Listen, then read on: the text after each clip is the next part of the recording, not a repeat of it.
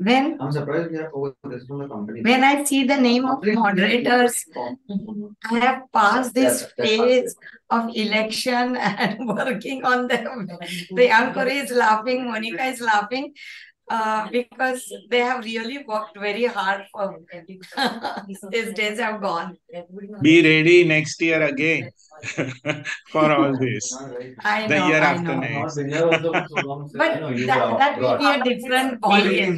Yes, yes. It will be a different mindset. Yes. Yeah. Abhishek, are we live now? Yes, ma'am, we are live. Yeah, sure. You can start sharing the screen so that I can welcome everybody, please. Yeah.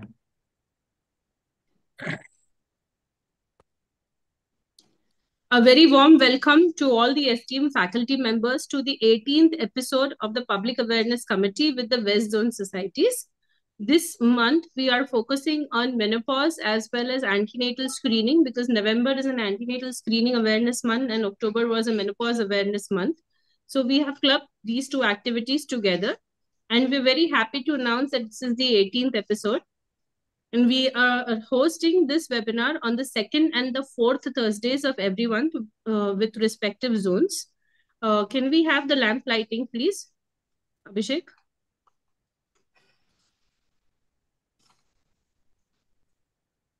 We seek the blessings of Lord Almighty.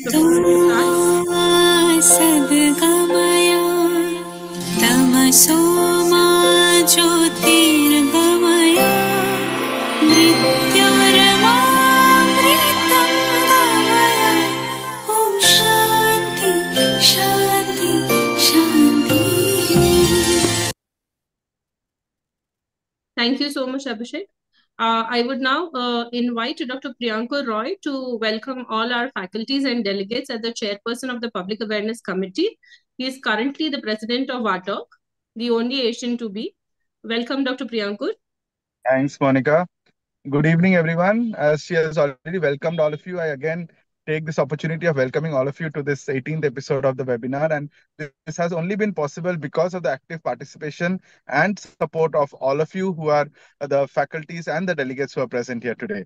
So first of all, I can't start without thanking Dr. Rishikesh Pai sir, Dr. Madhuri Patel ma'am, Dr. Alka Pandey ma'am, who are the soul and pillars of this public awareness committee, and also Dr. Kalyan Barmade, of course, who is also the national coordinator of this committee.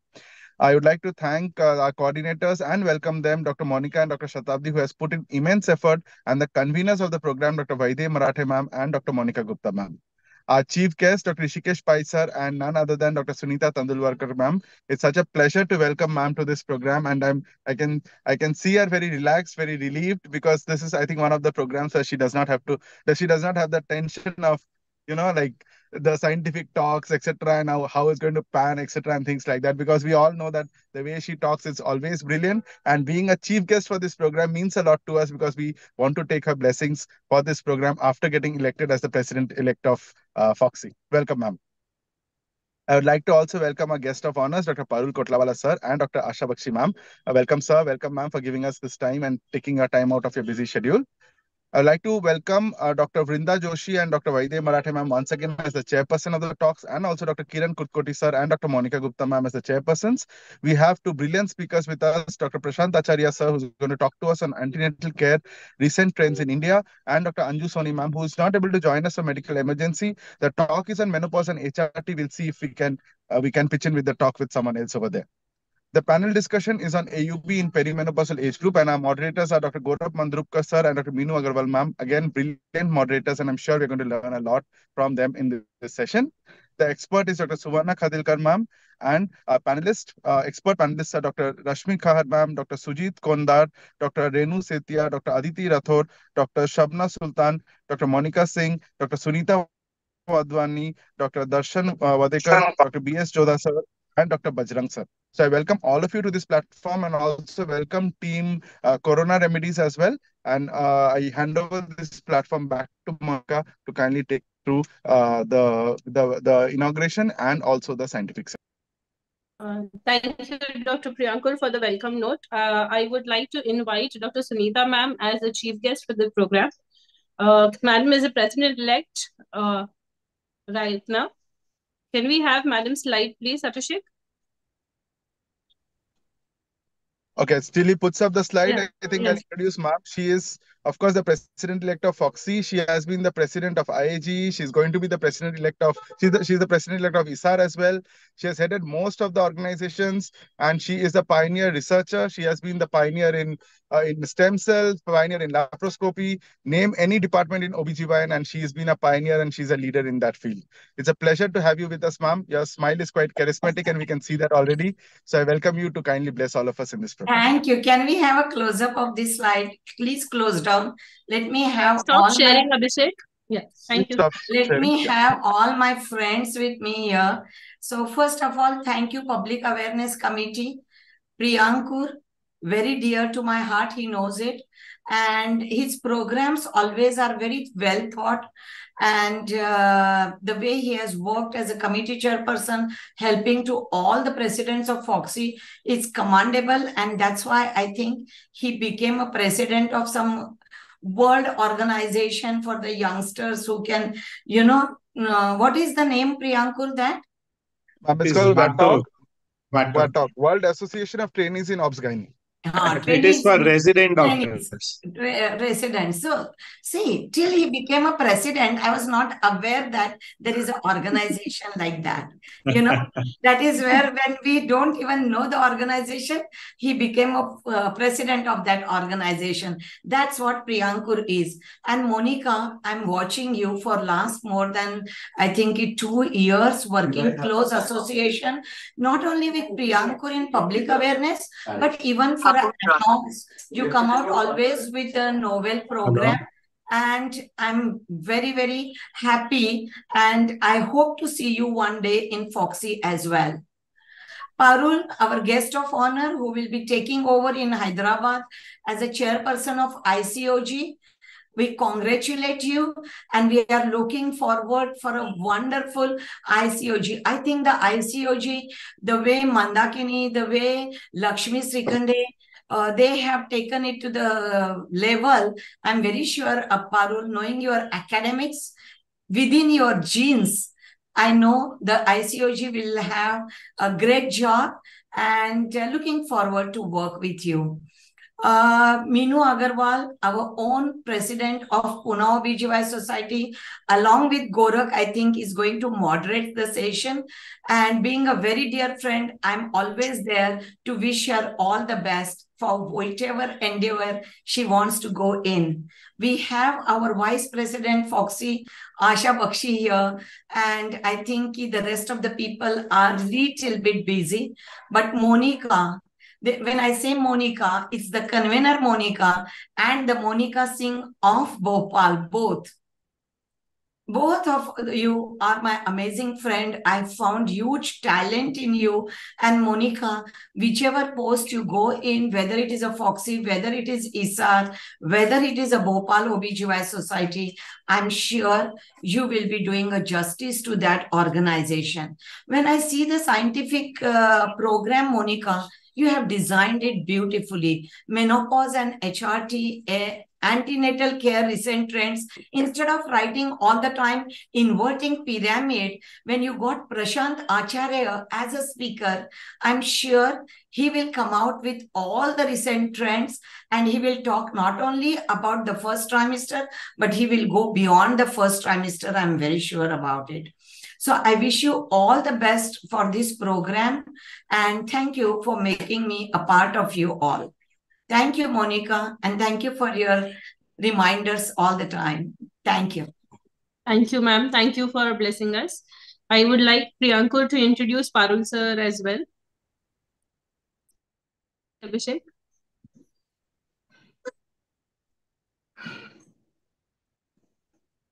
Priyankur?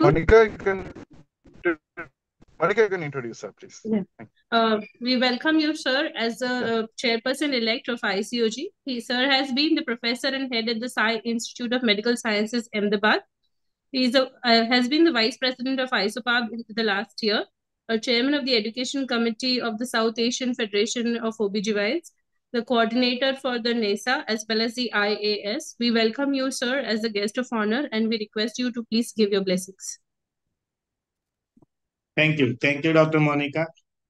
It is indeed a pleasure to be part of this very important activity of Public Awareness Committee, and I compliment Priyankur and the team for having so many webinars. This is number 18, correct?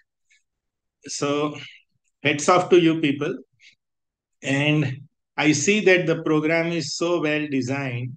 You have menopause and pregnancy care and the transition from reproductive to menopause, perimenopause.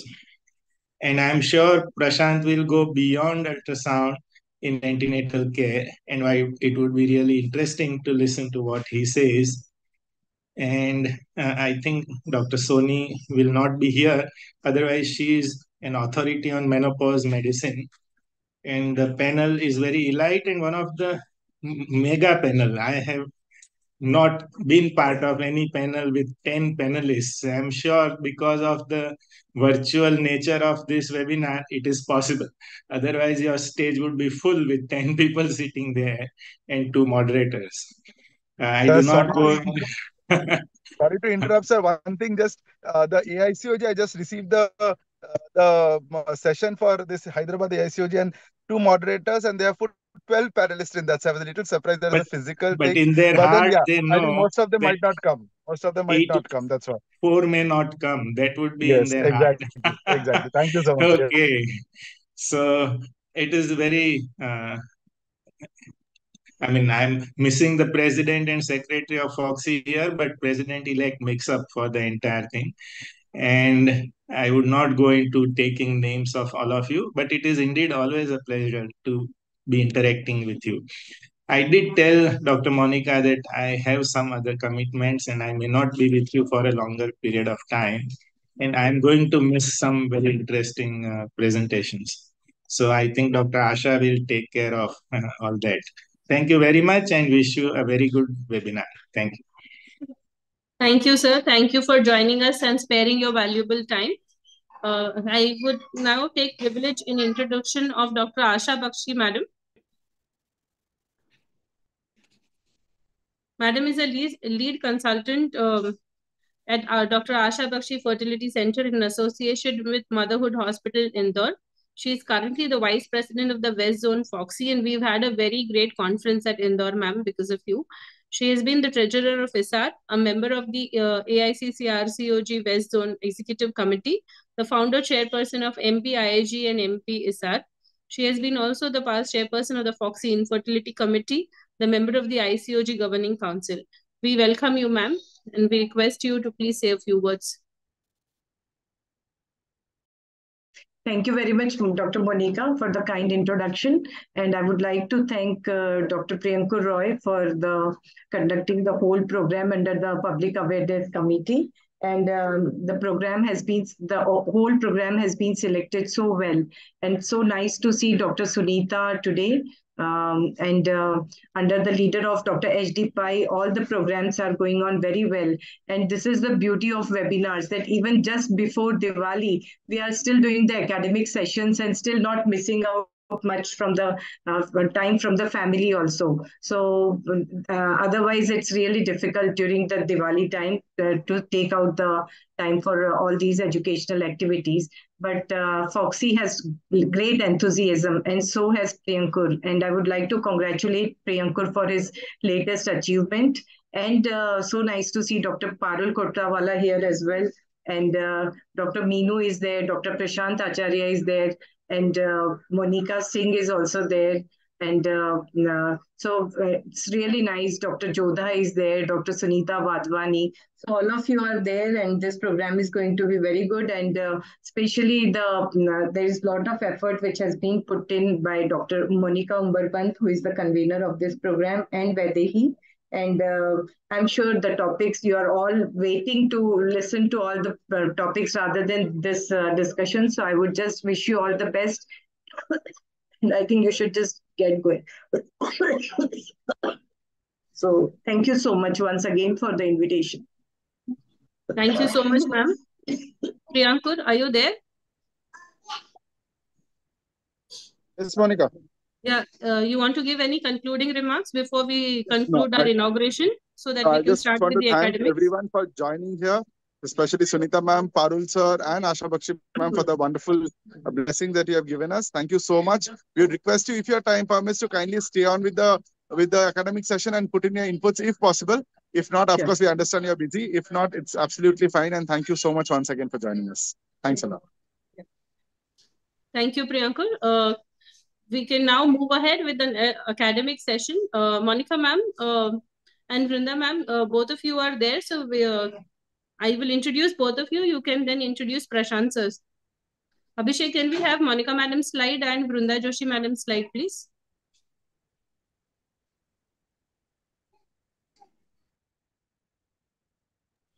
Dr. Monica Gupta madam has been the past president of Alvar OBGY Society, and she is the West Zone coordinator for the Public Awareness Committee.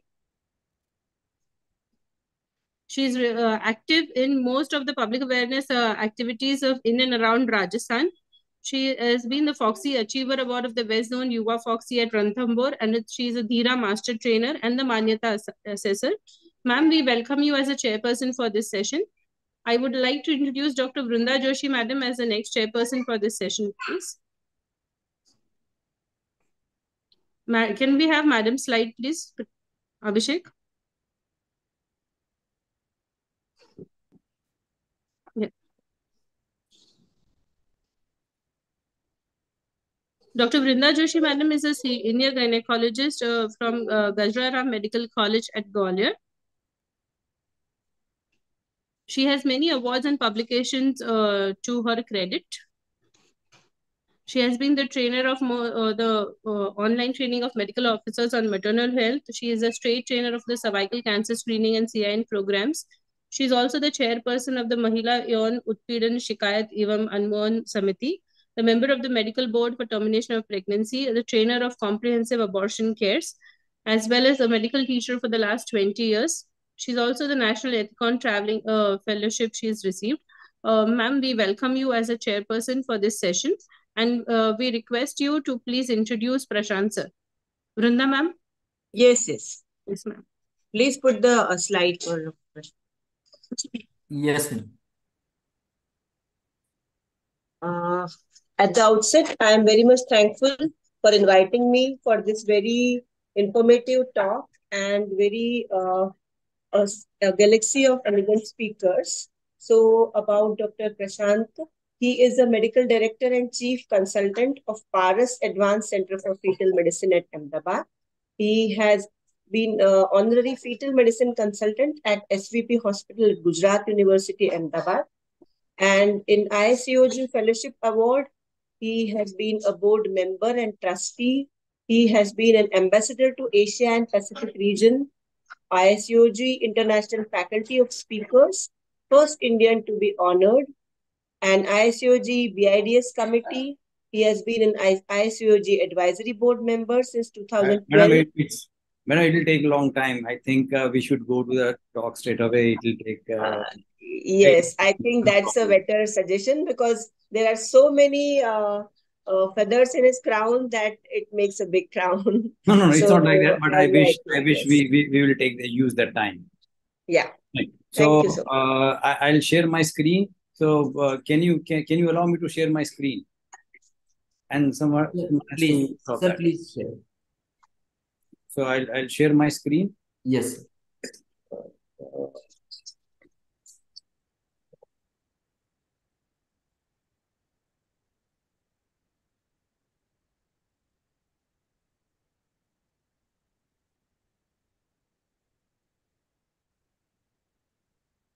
Can you see my screen now? Yes, sir. We can see. Yes, sir. Perfect. Thank you very much. This is my CV as such, but I think let us go to the main talk. Antenatal care in 2024. I have written 2024. What we should and what we should think about next year, how we should plan the antenatal care in upcoming year or upcoming time. So this is the scenario which happens. So it doesn't matter how many resources you have, and if you do not know how to use them, they will never be enough. Look at this gentleman. He has got so many staircases in front of him, but still because he tried to peep in through the wall. This is the exactly scenario. Even when you have got a good basic ultrasound, good antenatal care, still you don't follow them, then this is the scenario. As an obstetrician, yes, I totally agree. We have our two fingers, works like a stethoscope, and a stethoscope to listen, and a good two hands to examine the maternal abdomen.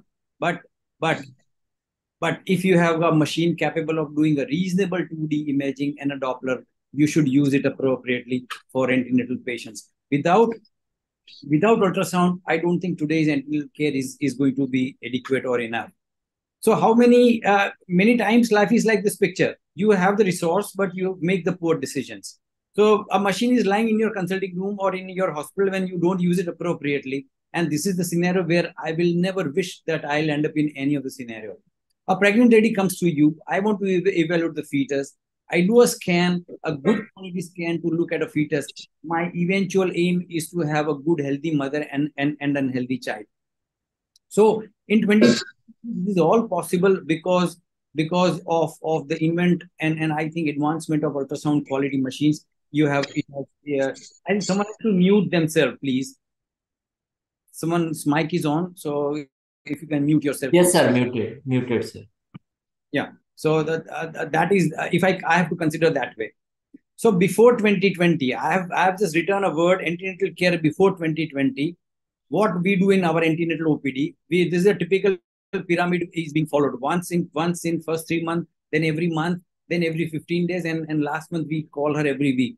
That is one of the absolutely I'll call it as not useless, but a kind of unnecessary, excessive antenatal care where there are many examinations where we don't do anything. Say, for example, 24-week scan, 28-week antenatal examination, 16-week antenatal examination, we don't do anything. Just put our hand on mother's abdomen.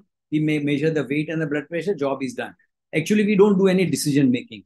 As an consultant, we should have a visit when we are going to make certain decisions. So there are 3 scans which we usually do it in before 2020: 11 to 14 week, 18 to 23 week anomaly scan, and the last time as we try to look for the growth and Doppler. This is all. I'll call it it's a past now. Because why I'm saying is Kipros has turned out with an inverted pyramid, that one at 12 week, one at 20 week, then call her at 39 week, which is not going to happen in India. Because this is not acceptable in India. You call a patient, right? You could just come after 4 months of your 4 months from 5th month of pregnancy. It is not acceptable because we miss so many things. So what we have come out is we have published a paper in the White Journal and a conference that it's a tube of pregnancy care now. Scan at examination and scan at 3 months, where we do a good examination at 13 weeks. We do early anomaly scan. We predict preeclampsia. We predict preterm birth. We look for multifetal pregnancy. We look for a chorionicity of the pregnancy. And because both managements are different, we try to follow that up.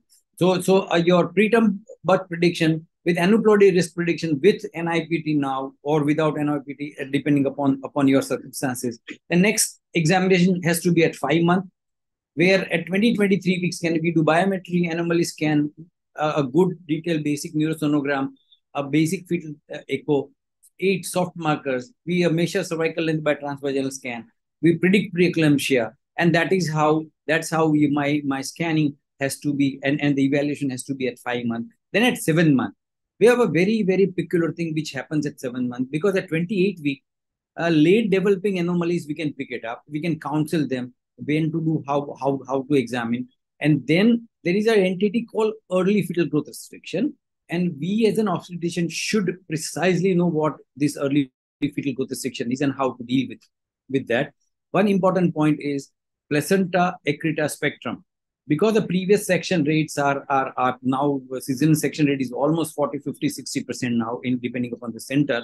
A previous section with an anterior low-lying placenta, where I am worried about placenta accreta spectrum, and that is what I will try and evaluate at 7th month of pregnancy. And the 9th month, I would be interested in looking for late developing anomalies, but late developing fetal growth restrictions, I would, because here the classic Doppler cascade will not work, and I would also like to do a placenta accreta spectrum evaluation at that time.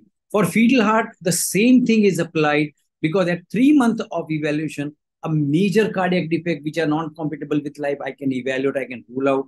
At 20 week, I would be able to, 22 weeks I would be able to diagnose the small little congenital cardiac issues. And if still the termination is possible, so you can go on that side. If they want to continue, you can investigate for the genetic association. At 7th month, some of the cardiac defect like cardiac block, coarctation of aorta, critical aortic stenosis, they will pop out. So they will come out at that time. And at this time, you can, with the other malformations, you can probably refer at appropriate center that, okay, look, you should go to the center for the delivery. So again, a time and place will be planning for a peripartum care, which will be decided at the 9th month whenever you are looking during the pregnancy. So there are baseline 5 segment when you are evaluating 11 to 14 week scan: dating, aneuploidy, detailed anatomy, cervical, and then uterine. So look for 5 segments. If you are, as an obstetrician, if you are not doing scan, make sure that whosoever you have referred, they come out with these 5 separate segments to you. And aneuploidy, as all of you know, that you have to look for the nasal bone, you have to look for the nuchal translucency, and then that is what is and then ductus venosus, and then you calculate the risk and whether what is the scenario, how much is the risk for aneuploidy. If you have, as an obstetrician, if you do not know or you don't have a software, I'll give you one very simple rule by which what is normal nuchal translucency. I'll tell you. You have measured a CRL, just prefix 1. If you have the CRL is 60, then 1.60 is a median normal value of your NT. Okay, if it is 74 of CRL, 1.74 is a median NT.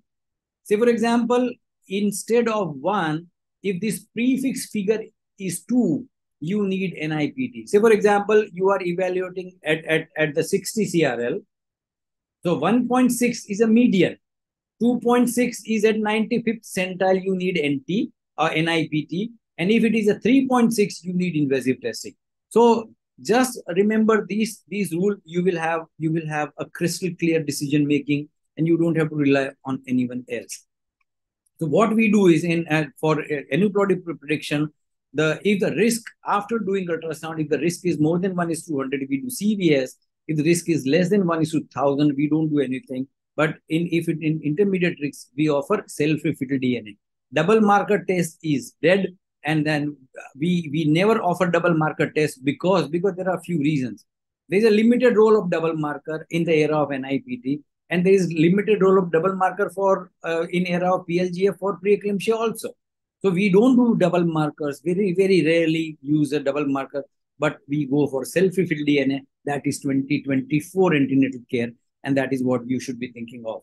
Now, and at the early second trimester anomaly, just remember figure 1, 2, 3, 4, and 5. So there are 5 biometries you should be looking at: CRL, BPD, HC, AC, and female length. That's what a biometry. This is the list of anomaly sections which you should be taking, because that's what is going to be 2024 and the assessment of the fetus. Just simple one section. The 2 mid-sagittal sections, there are a lot many. This is absolutely normal. This is absolutely abnormal. You can have much detail. But the prime section is going to be your nuchal, this NT segment, where you can diagnose so many things: nasal bone hypoplasia, the forehead which is there depressed or it is protruding out. You can diagnose palate. You can diagnose the lip. You can diagnose the absent corpus callosum. You can diagnose open spinal defect, increased nuchal translucency. You can have many things which you can diagnose. A palate is easier to diagnose, and you should be looking for these 3 dot sign for the palate evaluation in your upcoming scan. The heart, of course, 3 vessel view, 4 chamber of the heart, abdominal circumference. That is one of the basic thing which is going to be the future of the first trimester scan, because you can diagnose so many things just by doing a 15-second. A basic CVS, as I told you, you can have right from side, abdominal circumference. I'm showing you the various mode: slow flow, HD flow, color flow. You can look for the fetal heart in the first trimester. That is going to be a routine antenatal care.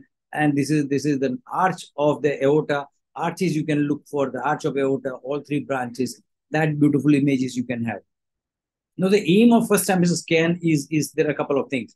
Always detectable means you should be able to detect, even in court of law, if you have missed any ecrania or low prosencephaly, you will face trouble if you have done the scan. undetectable, you can't detect. So I'm not worried about these two segments. But in the recent era, those potentially detectable, I'm just listing the malformations which are potentially detectable. You should think about how can you make this is detectable, and these are the things which, if you convert from potentially detectable to detectable, that is what is going to be required in upcoming time, and that is what is going to be a recent antenatal care as far as the first trimester is concerned. So what should I expect from my first trimester examination? Ultrasound in first trimester used for dating viability, diagnosis multifetal pregnancy. Aneuploidy assessment by NT, NB, DV, and TR plays a small part in aneuploidy assessment in the era of NIPT. I can predict that NT scan is going to be dead in upcoming 2 or 3 years. It is not going to be early NT scan, it is going to be early anomaly scan. So my primary aim is going to be not NT. It is an early anomaly which are not compatible with life. I would try to evaluate those. So that is my prediction. That's what is going to happen. Detection rate of aneuploidy after new algorithm will be more than 99% if you use your NIPT. All little malformations which are not compatible with life can be evaluated. Where a routine anomalies can be 55%, early cardiac assessment should be done. Early CNS assessment is going to be possible. Preterm birth prediction, because the cervical length is essential. Look for the uterine artery Dopplers. You can start aspirin if it is more than the PI is more than 2.5. In the mean uterine PI is more than 2.5. What we call as an improper placentation during the first trimester, because still you have got a second phase of placentation is pending, where you can help by giving these aspirin. So, and of course, in multifetal pregnancy, diagnose of monochronic versus dichronic, and that is what is going to be new after 2021, and that is what I would put it across in upcoming 2024 antenatal care. Next scan, it comes at a 5-month, where there is a full list which is going to be available. But in nutshell, I would put it this way, that there are 8 segments. 1, biometry, anomaly, echocardiography, aneuploidy, cervical length, uterine artery, look at a placenta, and look at a liver. So these are the total 8 segments everyone has to evaluate. And these 8 segments, if I want to take care, I would put it across just like all the sections, just like this. And I would like to put it across that, okay, I will be looking at a biometry with these 7 points, CNS for these 3 sections, cardiac for these 4 sections, 8 for my aneuploidy screening, a cervical length by transvaginal scan only, a preterm birth and FGR prediction by doing uterine artery Doppler, also pre-eclampsia and FGR by a uterine artery Doppler, placenta and liver. The basic biometry I would like to put it across, but you should have a very precise sections and precise measurement, and that is how I would like to put it across. And I would like to tell you one thing, that if you know the basic ultrasound section, basic ultrasound plans, then your evaluation is going to be easier. This is a basic scan about the fetal biometry, the basic second trimester scan for the fetal brain, a posterior fossa when you try to evaluate the cerebellum. But now this is everyone is doing. But I would like to add that in 2024, it is going to be a mid-sagittal section of the brain, where I look for these corpus callosum and I look for the vermis. Okay, so this is a 2024 addition to my examination. I would like to tell you one thing, that a role of volume imaging in fetal brain evaluation is phenomenal. You can evaluate the brain just beautifully, but it's not beautiful. It's about my diagnosis is going to be much better, and that this is what I will expect. So use of 3D volume imaging with a high contrast, or what we call as a VCI, is going to be the key for upcoming 2024 evaluation. A spine evaluation, why I am showing you a spine? Because the spine, that is going to be one of the important point, because all spinal defect, this is a 3D volumes, you can evaluate the spine beautifully. Now, why I am showing you is that there is one good reason. This was a meningocele which was diagnosed, but what we could see that, okay, the cord which is here, and there is a CSF which is lying posterior to the cord near the skin, and this means the cord is not tethered, so outcome may be good. And this is exactly what happened. The patient continued the pregnancy, and baby was operated, and this is the scar, and now baby is almost around 3.5 to 4 years. It can walk. Everything is normal. So all spinal defect may not need a termination. It needs a good profile evaluation and then examination. The face profile, of course, it is not for the face. For me, it is for the nasal bone. It is for me. It is a pericallosal artery. For me, it is a corpus callosum, and for me, it is this vermis evaluation. That is what I can see in that fetal face. So I will not go in the stepwise evaluation, but I'll give you a very overview what you should be asking or you should be doing in your 2024 week screening of your antenatal care. A basic 4-chamber view, situs evaluation from abdominal circumference, 4-chamber, 3-vessel and 3-vessel trachea view. I want just gentle sweep from abdomen to the upper part of the thorax where you can see everything, and that is what I will put it across. That even if you have got these 3 basic sections like a 4-chamber view plane, then even if you have got a 3-vessel trachea view or a crossing of the section, intraventricular anatomy crossing, 3-vessel and a 3-vessel trachea view, your diagnosis is correct. More than 80%, you will be able to identify fetal cardiac defect. So that this is what I have just put it across in front of you, that these are the malformations will be diagnosed by you if you are doing just 3 basic sections. New volume imaging can give you some phenomenal images. I totally agree. But if you use it, then you can have some beautiful, unbelievable images which you can always have if you have got a volume images just like that. Moving for the next, the section is aneuploidy evaluation. You should be looking for these aneuploidy. Look for the soft markers, because this soft marker evaluation definitely will give you a lot of age in your evaluation, and you will be able to calculate your risk for trisomy 21 in your report. 2 in head is borderline ventriculomegaly, nuchal fold thickness. 2 in the heart, abdomen right subclavian artery, echogenic cardiac focus. 2 in abdomen is pilectus, is an echogenic bowel, and 2 bones is a nasal bone and a short femur. So 8 malformations, 8 soft marker you should be looking at, and look at these negative and positive likelihood ratio. You will be able to calculate this like this. Now coming to last section of this second trimester is cervical length. Look for the length of the cervix, that is right. But also I'm just adding one point is look this length after the fundal pressure test, because these you may occasionally have these incompetent Ross, and it may open, which was previously 27, where you may not do anything, but after fundal pressure, it remains 14. So I always put it across that always do evaluation and intervene. Like whether you are comfortable with ostatine, you can go. If you are comfortable with progesterone, you can give.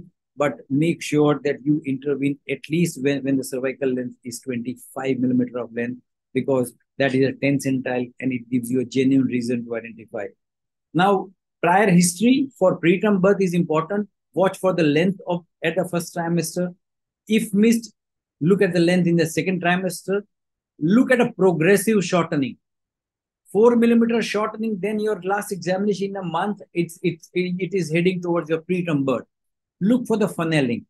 Look for the fundal pressure leading to shortening or funneling. Then you can have progesterone or cerclage as per your choice, but you should have a low threshold for intervention in multifetal pregnancy. A uterine artery Doppler in second trimester, this is all because of the physiological changes, because of what we call as the placentation. The uterine artery and the branches, the myometrium will get resorbed, and the artery become like a venous locules, and you will have a low resistance flow instead of high resistance flow. That is what is known as proper placentation.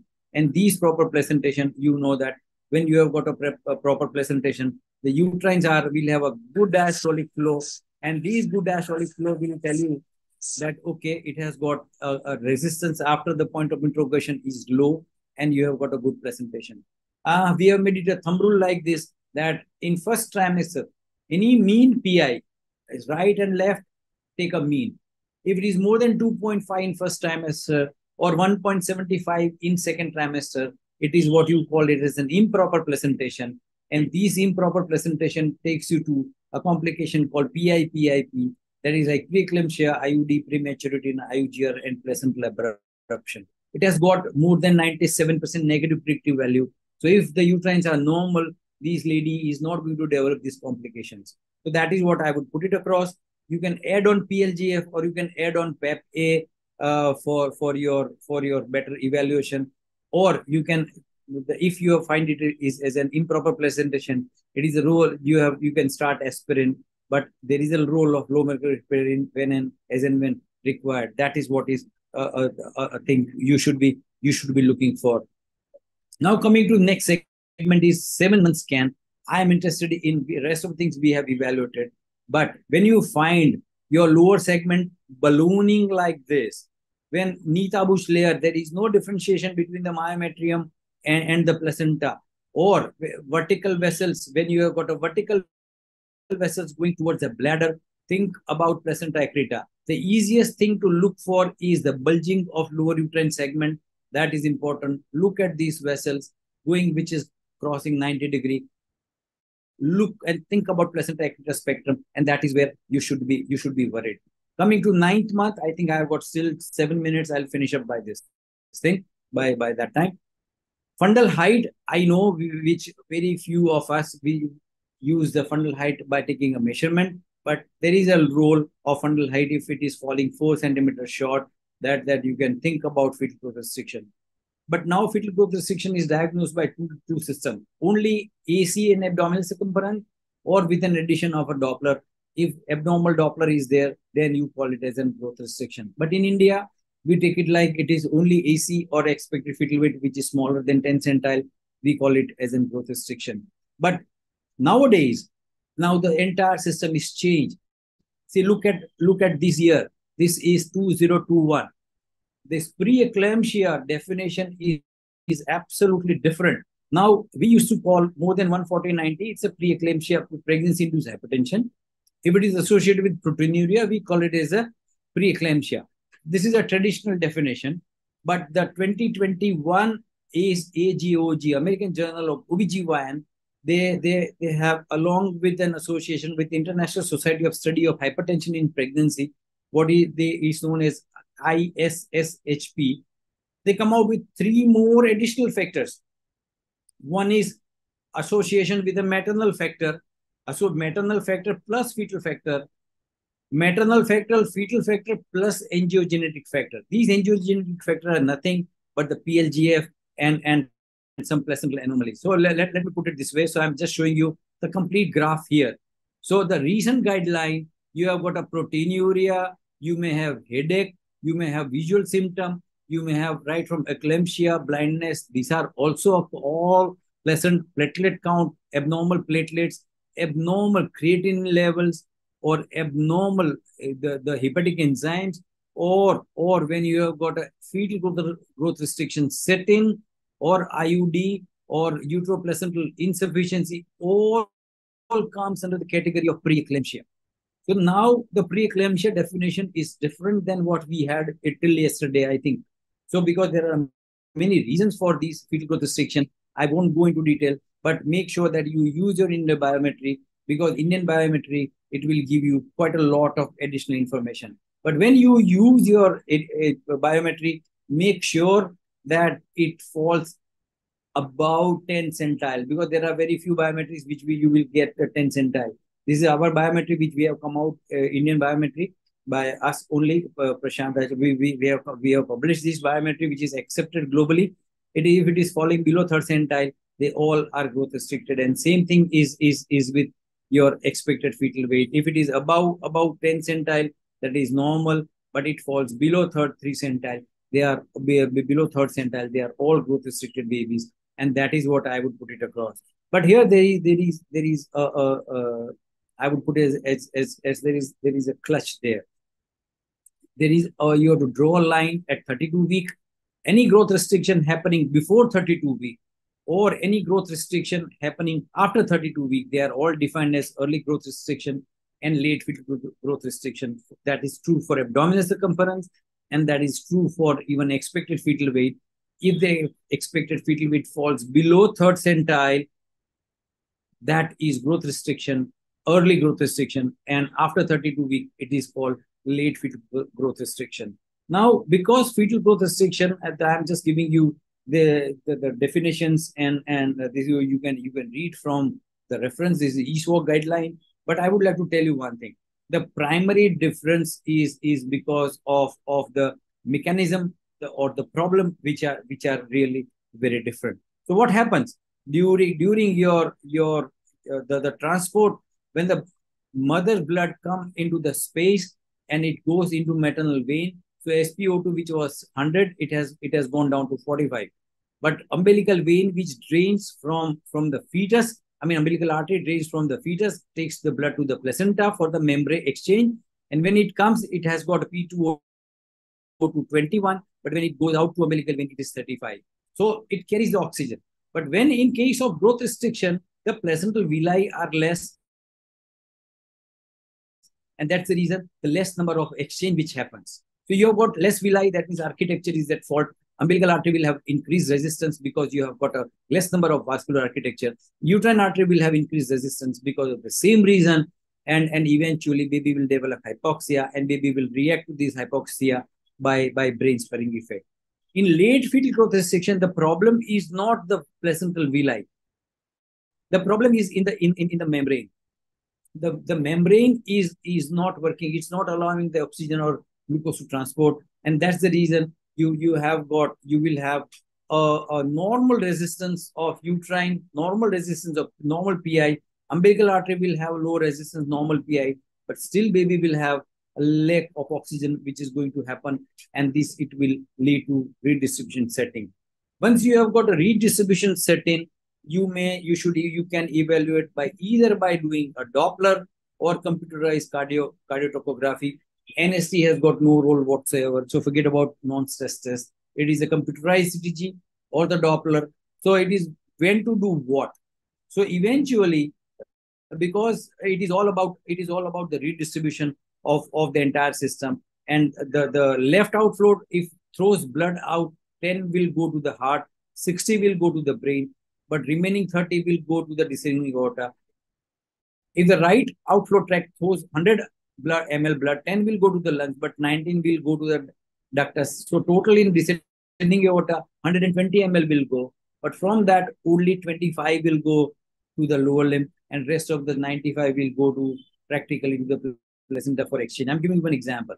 That means half of the complete cardiac output will go to the placenta for exchange.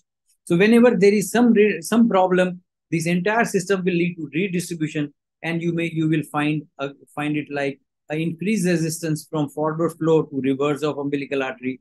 And in middle cerebral artery, what you will find is probably practically you will have instead of this, you will have a high resistance flow, and instead of high resistance flow, you will have a low resistance flow. That is, you will find.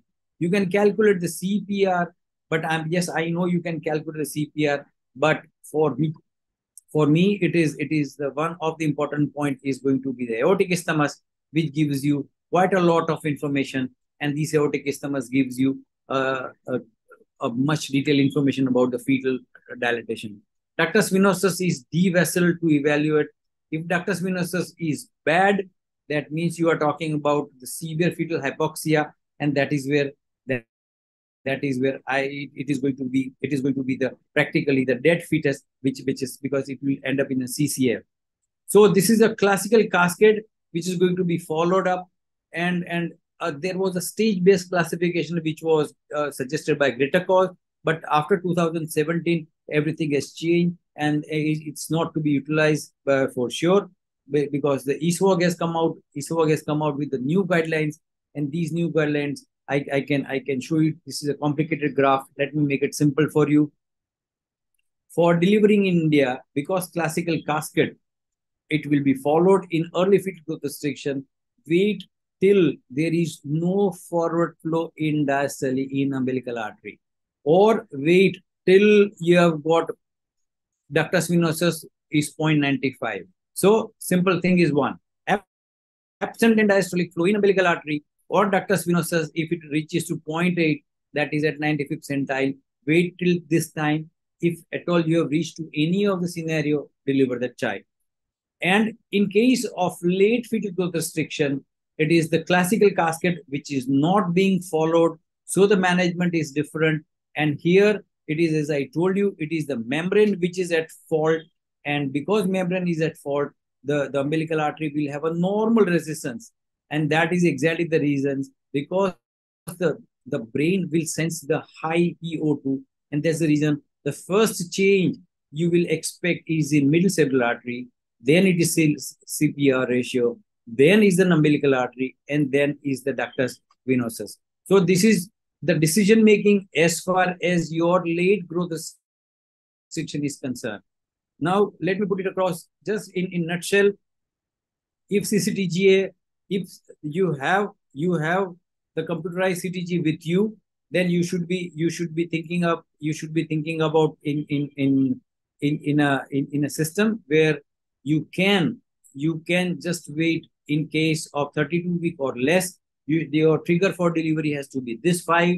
If it is more than 32-week, you should have a trigger for delivery of these 7 points. If you don't have a computerized CTG with you, don't worry. Your number of triggers will be reduced. You have got the triggers which, if your computerized CTG is not available, and if it is 32-week less than gestation, then trigger for delivery are 2. Ductus venosus more than 95th centile, or absent or reverse in umbilical artery. More than 32-week of gestation, the trigger for delivery is these 4. MCA less than 5th centile, CPL less than 5th centile, ductus more than 95th centile, or absent or reverse umbilical artery. Never exceed 39-week of the gestation. And as I told you, the once you have diagnosed fetal growth restriction, your journey starts. Your road is a good antenatal surveillance by Doppler and a growth velocity. And this is how you should be looking at. You should be looking for the Dopplers and your decision making for this growth restriction is, again, as I told you, these are the factors. And my ultimate destination is long neurological outcome at the adult life. Now, what is the antenatal care in after 21? This is what we have already discussed, but what the additional advantage? For the mother's antenatal profile, this is a standard. You can add on, delete something depending upon your requirement. But TSH with free T4. That is with free T4. Don't do without that. For previously affected fetus, appropriate index case evaluation, please get it done. Some genetic tests, if required for the previous child, make sure that you evaluate them appropriately. But for the fetus, it is, if you do it what I said, that you can improve the aneuploidy detection, early anomaly detection. You can improve early severe preeclampsia prediction, preterm birth prediction. This is what, as an obstetrician, you want. So all in all, there are many things for mother and fetus in upcoming in 2024. You should be expecting and you should be doing. Thank you very much for patient hearing. And thank you, the team of Fogsi and Priyankur, for inviting me here. Thank you. Thank you, Dr. Prashant. It is rather a very technologically sound antenatal care. And I hope that all our next obstetricians will be following everything, understanding things, and making antenatal care as simple but as vivid, illustrative, and predictable for everybody. But at this note, I would also like to share something. Like I am in Madhya Pradesh, and even simple antenatal care, like as you said, a doctor putting their hands on the abdomen of the woman, is not obtained by large number of women, and that's a huge mammoth task ahead. Sorry, I totally disagree with you, because even any of all hospitals, or I would put all PHCs, all CHCs, you have these many facilities are available.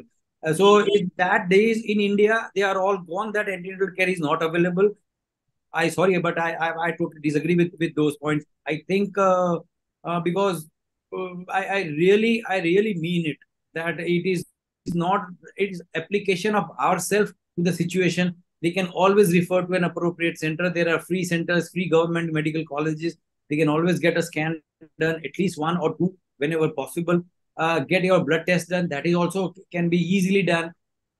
There are things which are possible. You have to decide, okay, I have to do this. then it will be all done. Without that, it won't be possible. I can guarantee you that. Thank you. Thank you for this. I think somewhere even I partly agree with Dr. Vrunda and also with you, Dr. Prashant, that there has to be a will, of course, that is the thing. But the thing is, the people who have the will, they move to bigger cities, and the smaller cities sometimes do lack some facilities like a 3D. We would like to, we are thinking about future. So we don't want to be. In future, yes, I agree with you. Yeah, that is the all future. those excuses aside, we try to find out what's the solution. How can we help them? Absolutely, absolutely. Yes. So initially, we can have from the PHC, high risk patients can be transferred, and later on the awareness will increase. And initially the sonography was also not evident. Now people are going for 4 or 5 sonography during the pregnancy. Initial days, hardly 1 sonography used to be done, and later on, as awareness increase, I think the investigations and predictability of the complication will also increase, even in the small centers also. That is why this is the public awareness committee. That is what you are doing an excellent job in that. Yes. Correct. Thank you, Vrunda ma'am, and thank you, Monica ma'am, for judging. Neenu ma'am, for your comments.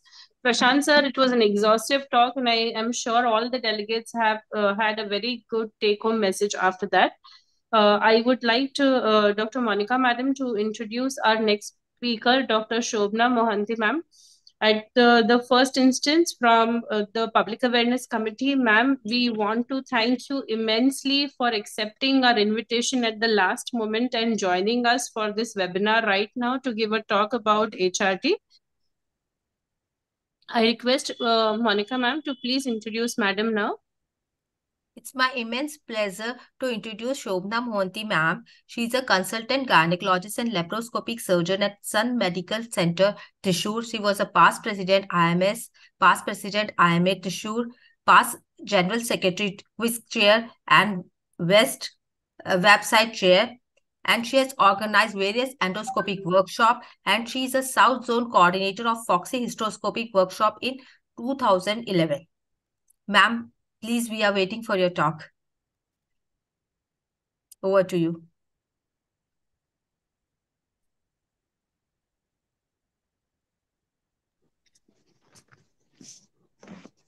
Ma'am, I will just speak because I think madam is not unmuted. In the meantime, Meenu ma'am, can you discuss with Prashant sir with the take-home messages from his lecture? I will just call up ma'am immediately. Surely, surely. Yes, Dr. Prashant, are you around?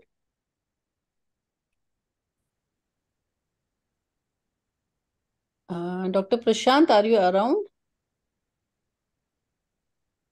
Okay. Ma'am, I think you can give a take-home message if she is not there. Prashant sir has left. Okay. Shall we start with the panel first and then you can have the next talk? Is that okay? By the time they are setting it up? Dr. Gorak is also here. I just spoke to him. Ma'am, just give me one minute, ma'am. Just give me 1 minute. Yes, ma'am. Surely. And the take-home message for the antenatal care is that we have to diagnose whatever possible in the antenatal period, because the obstetric, as it was an unpredictable branch, and with increasing diagnostic techniques, I think it is becoming more and more predictable. We can diagnose many things before if we are little bit aware of it. So the awareness among the obstetrician is also important before we are going to aware the patients. Like the placenta accreta, when we are land up into it, it is a really havoc. And if we diagnose it early, it will be very helpful for us. A simple sonography is going to help you out a lot. If we are not going for the MRI and all these things, I think we should learn how to do a proper sonography. One very important thing is that as obstetricians, we cannot tell the patient that everything is good with you. That That is is very, very important, not only from a medical legal point of view, but also for your own satisfaction and for patient satisfaction. Patient comes to you thinking that I'm going to the gynecologist or the obstetrician, and that person is going to tell me if my baby is fine. We have to tell them that this is a teamwork. I can only see that the baby is fine, the heartbeat is okay, but whether the baby is anatomically normal has to be seen by a fetal medicine specialist. So that information should go to the patient, and we should not, the obstetrician should not take all the load onto themselves, saying that the baby is absolutely fine. So, because there can be anything, even in the first trimester, you can pick up. Sometimes you can't pick up in the first trimester, second trimester. The other day, I had a patient, the third trimester, it was picked up, and very, very difficult to explain to the patient. So, if you have a team, a complete team talking to the patient, it is always better. So, don't take the complete award, the accolades, and also the, if there is a brick batting, then also you're sharing with someone. So But we gynecologists should also have a very good knowledge about the sonography. how to I read think Madam has joined. Yes, correct. Welcome, Madam Shobna Mohente. Ma'am, please share your slides.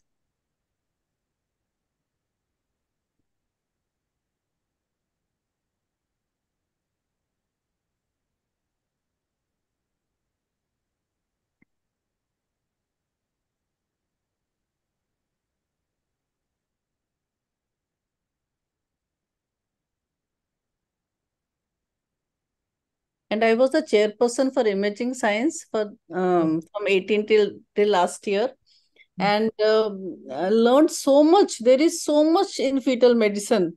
Now it is, I think, a special branch by itself. So obstetrician should know basic ultrasound, how At to read least. ultrasound, how to understand the Dopplers, when to intervene, when not to intervene.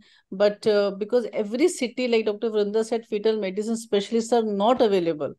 That is a little bit of a challenge. So, keeping that in mind, I think the obstetrician should understand, should try to learn at least the basics of fetal medicine. Yeah. And Madam, Thank they you. should have at least knowledge to interpret the report also. Right. Yes, Many ma'am. times report is also there, but the obstetrician is not able to interpret that, and that it becomes a little bit difficult. Right. Thank you, Monica ma'am and Meenu ma'am. We have Dr. Shobna madam here. Shobna madam, thank you immensely for joining us at the last moment and accepting our invitation for this talk. I would request Monica madam to reintroduce madam in only a few words, because madam No, has no, just that's joined okay. back. Doesn't Yes, matter. ma'am. Anyway, I'm standing. So nobody has come listening to my CV. They just want to hear the topic. So I will Sure, start my definitely, ma'am. topic. Ma'am, you can please. 1 minute. I have not done slide share. I'll do that Yeah. first. Abhishek, please allow ma'am to share her slides. Yes, No, ma'am. I have to put on the slide share on the PPT. No, that I have not. Yes, ma'am. I'll do that first. Thank you so much, ma'am, for chipping in the last moment. We are very, very grateful, ma'am. No problem at all. Priyankur has called me, so I said, okay, fine, I'm free. So I'll do it. No problem.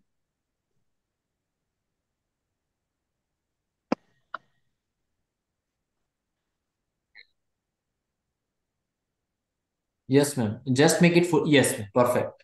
How many minutes? You please tell me when I should stop. I don't remember how many minutes this PPT was. Ma'am, the talk is usually for 20 minutes, ma'am, but Okay, so I'll try to rush through it. I don't remember that it is 20 minutes PPT or 25. I don't remember now. It's long back. So anyway, so MHT is generally is given for the hot flashes. The main indication for MHT is hot flashes. We all know it is a feeling of warmth. It happens in around 50% of women. That's the newest study that I'm conducting now, all India. Although they say 85%, we have had pan India results. Even 50% is too high, because South India, we are all getting just 25% in our data. But somehow the all India data is showing 50%. So every 2% will have it, at least in North India. That's what the study is coming. It's being written down, the new study. The hot flashes basically come because of fluctuations in estrogen levels. And once it reaches a nadir post-menopause, somewhere around 60 plus and all that, then you don't get hot flashes. It's when you get into menopause, either before or after that, you get your hot flashes. That's because the fluctuating estrogen levels confuses the hypothalamus, and so, it doesn't know how to put on the thermostat. So the person starts feeling hot even before the thermostat should be on. So it's little confused. And so when a person comes with hot flashes, you can't give, drugs. You can't just say take some diet and all that. When they're really bad, you have to give drugs. And the mainstay is either estrogen alone in a woman who's hysterectomized, or estrogen progesterone, or tibolone, which is a selective tissue estrogenic activity regulator, or basidoxepin, which is tissue selective estrogen. Yes. So now, the doses, microgen and micronized estradiol or conjugated estrogen. Micronized estradiol is 1 or 2 milligram. Estradiol valerate is 1 or 2 milligram. Conjugated estrogen is 0.2625. The best progesterones are the micronized progesterone, but they are costly. The age-old ones are MPA, 5 milligram for cyclic, which is the last 12 days of the month. You have to write it down for the patient. So the cyclic is 1 to 25 days, you give your estrogen, and the last 10 to 14 days, you give your progesterone. Rest of it, I won't read out because it's a short presentation. So, this is just conjugated estrogen is from the horse's serum. 17-beta estradiol metabolizes to estrone, estriol, and estrogen sulfate. Estradiol valerate is a very old one. Now this ethinyl estradiol, this is what is there in OC pills. It is a very hatta-katta estrogen because it has got alpha ethinyl group. It prevents the oxidation of the 17-beta hydroxyl group. So it will not get hydroxylated fast, and it will remain there for a long time. So it's going to be, it's got 4 times more potency than your conjugated estrogen or estradiol or valerate or whatever you have. That's why you will get a DVT with your OC pills, but you won't get a DVT with your conjugated estrogen or valerate or whatever.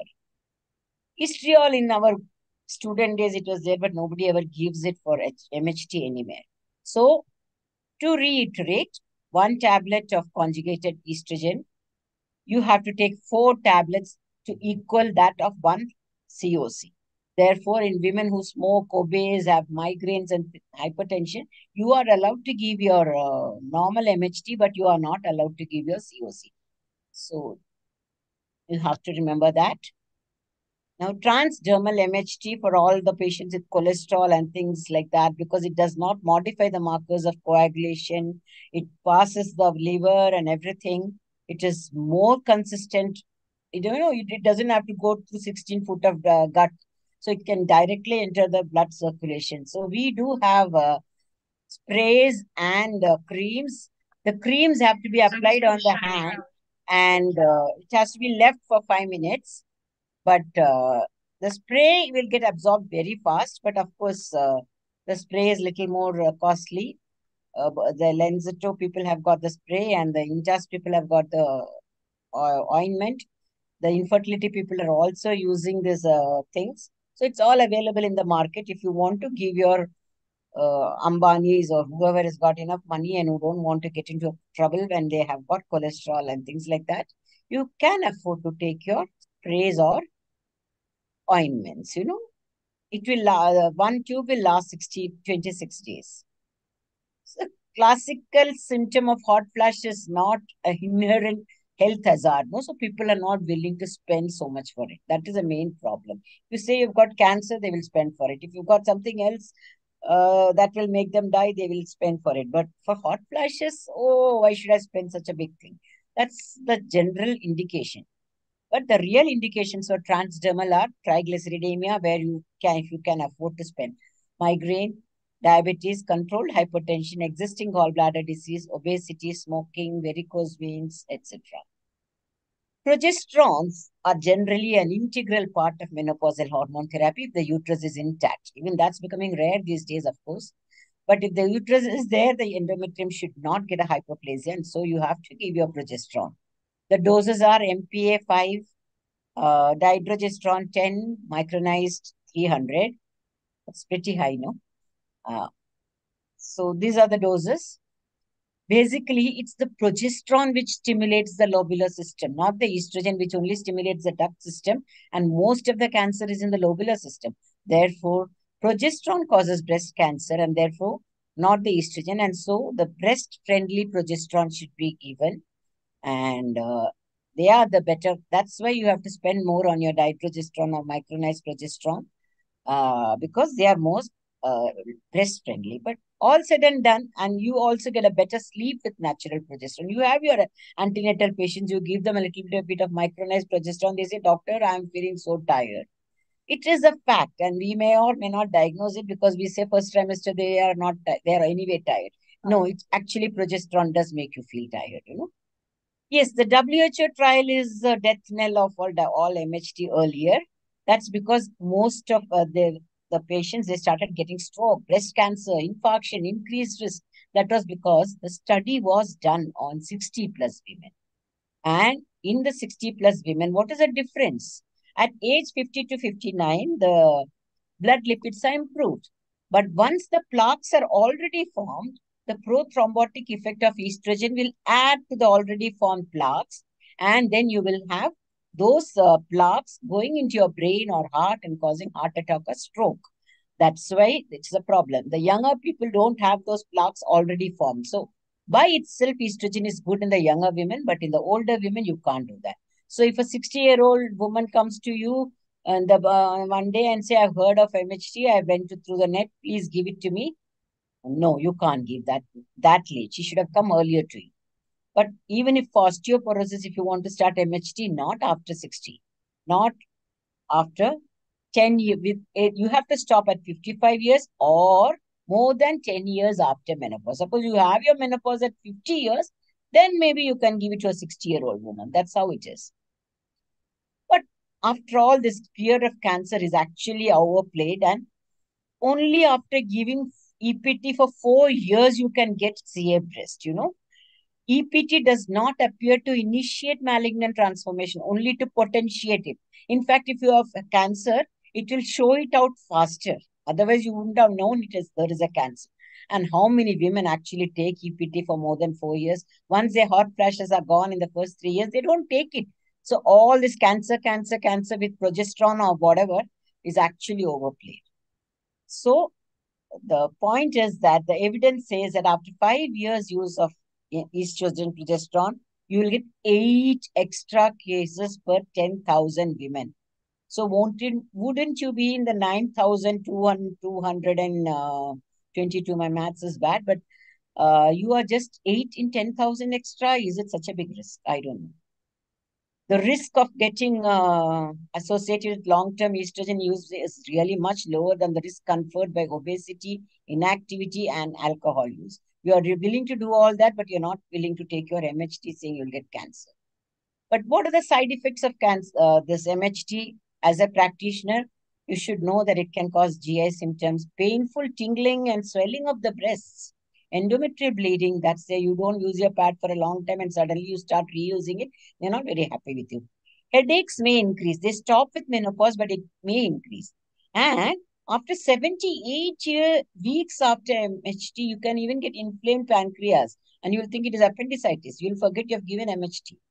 Liver function tests can be affected. So these things should be there at the back of your mind when you prescribe it. And dry eyes, anybody has got dry eyes, cannot be always MHT. Increased deep vein thrombosis, I already told you can't take COC and all that, but there is increased deep vein thrombosis even only with MHT, you know, not just COC. So such things can happen. So how do you know which is at fault?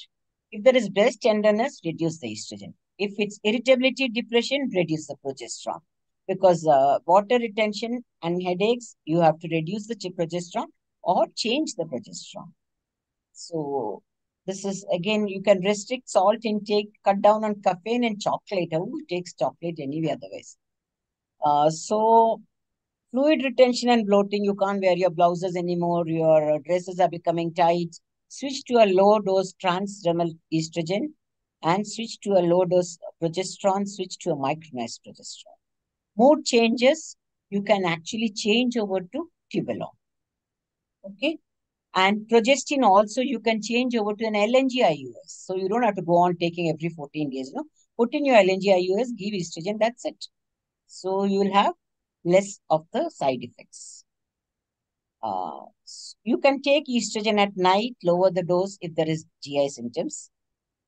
Now we come to genitourinary syndromes where recurrent UTI, recurrent dryness, and recurrent pain. There you can use vaginal creams, either conjugated estrogen. It's applied for daily or even estradiol, which is not really available here. Estriol is the one which is commonly used, but nowadays it's not there in the market, at least in Kerala. The dose is 0.5 to 1 gram daily for the first 2 weeks, and then weekly, twice weekly, and then weekly. And the safety data is there for 2 years. You don't have to substitute progesterone. Because the dose of estrogen given in the vaginal one is so low that you really don't need progesterone added at all. And so that is the dose again repeated. Now, conjugated estrogen, again, vaginally, depending on the severity. Estriol cream, 1 applicator full of cream. Now, let's go on to Tibolone. People say, I feel tired, I don't have sex drive, and my husband has got a sex drive. So, shall I take estrogen? No, estrogen won't give you the sex drive. You have to give Tibolone. It's, actually in 1942, all this estrogen was marketed, and then it caused bleeding. Then they started progesterone. Then the progesterone started getting cancer. So they needed a drug which will give you, reduce the hot flashes, won't stimulate the endometrium. And then after 25 years, they found this Tibolone, and coming to the market, it was 2004. So what is Tibolone? It gets converted to estrogen, androgen, and progesterone. So you have 3 in 1, So you don't have to take progesterone, supplementation. Everything is there in that one particular tablet. And it will reduce flushing. It will reduce bone resorption. Everything that estrogen does, it will do. Plus androgen effects like improving sleep, prevents the loss of muscle strength, improves lean body mass, decreases proliferation of breast epithelium. In fact, if you want to do a mammogram on a woman with estrogen, the mammogram will change because the estrogen changes the breast architecture. But when you're giving a patient Tibolone, the breast architecture won't change, and then you can get a good mammogram, That's the difference between the Tibolone and that. And the sex drive can also improve because of the androgen. But the lipid profile is almost the same, lowers the levels of HDL and lipoprotein levels and all that. But status of cardiovascular protection is really not known. Dose is 2.5 milligram per day. It's better to start 1 year after menopause, because if you won't have abnormal bleeding, then they won't blame you for the drug. That's a smart way, So, but if it is there, you have to reassure them that it's as long as it's not excessive and as long as endometrium is not more than 5, really you don't have to worry. It just doesn't matter. At least you're getting rid of your hot flashes. So you have to caution them, teach them about starting it after 60 years, because estrogen can't be started. It's not the same. The indications, contraindications, it's all the same for estrogen and Tibolone. You can't start after 60 years, whether it is Tibolone or whether it is estrogen. Yes, it may decrease for body fat. So dieting, some sort of, it's easier, Increase the fat, freeze mass and total body water. Weight gain should not be a major concern. But when the symptoms of insomnia, nervousness, disinterest, androgen deficit syndrome is there, Tibolone can be a good option. It has shown itself to be superior to conventional HT in women with surgical menopause. All those people where you are knocking off your ovaries because egg free. Knock off the uterus, knock off the ovaries, and then they'll come right back to you with hot flashes. And there you can use your Tibolone. It can be an alternative to conventional HT for the treatment of postmenopausal women with sexuality changes. So, other reasons, benefits, with MHT. You started for hot flashes, but the extra benefits that you get is less joint pain and stiffness. You can get onto the stage faster, get down faster. A preclinical study suggests that possible benefit is there in preventing muscle loss. So you want to open a bottle, you ask the younger person to do, you don't have to do that. If you take your MHT for hot flashes, you can open the bottle without the help of a youngster. Obesity and weight gain decreases, and reduction in colorectal malignancy and neutral effect on lung cancer. So how long can you use premature menopause? Up to the natural age of menopause. Natural menopause, the safety data is there for 3 to 5 years, for God's sake. And after that, who wants to take it anyway? And with estrogen only, safety data is there for 7 years. So don't get scared of MHT.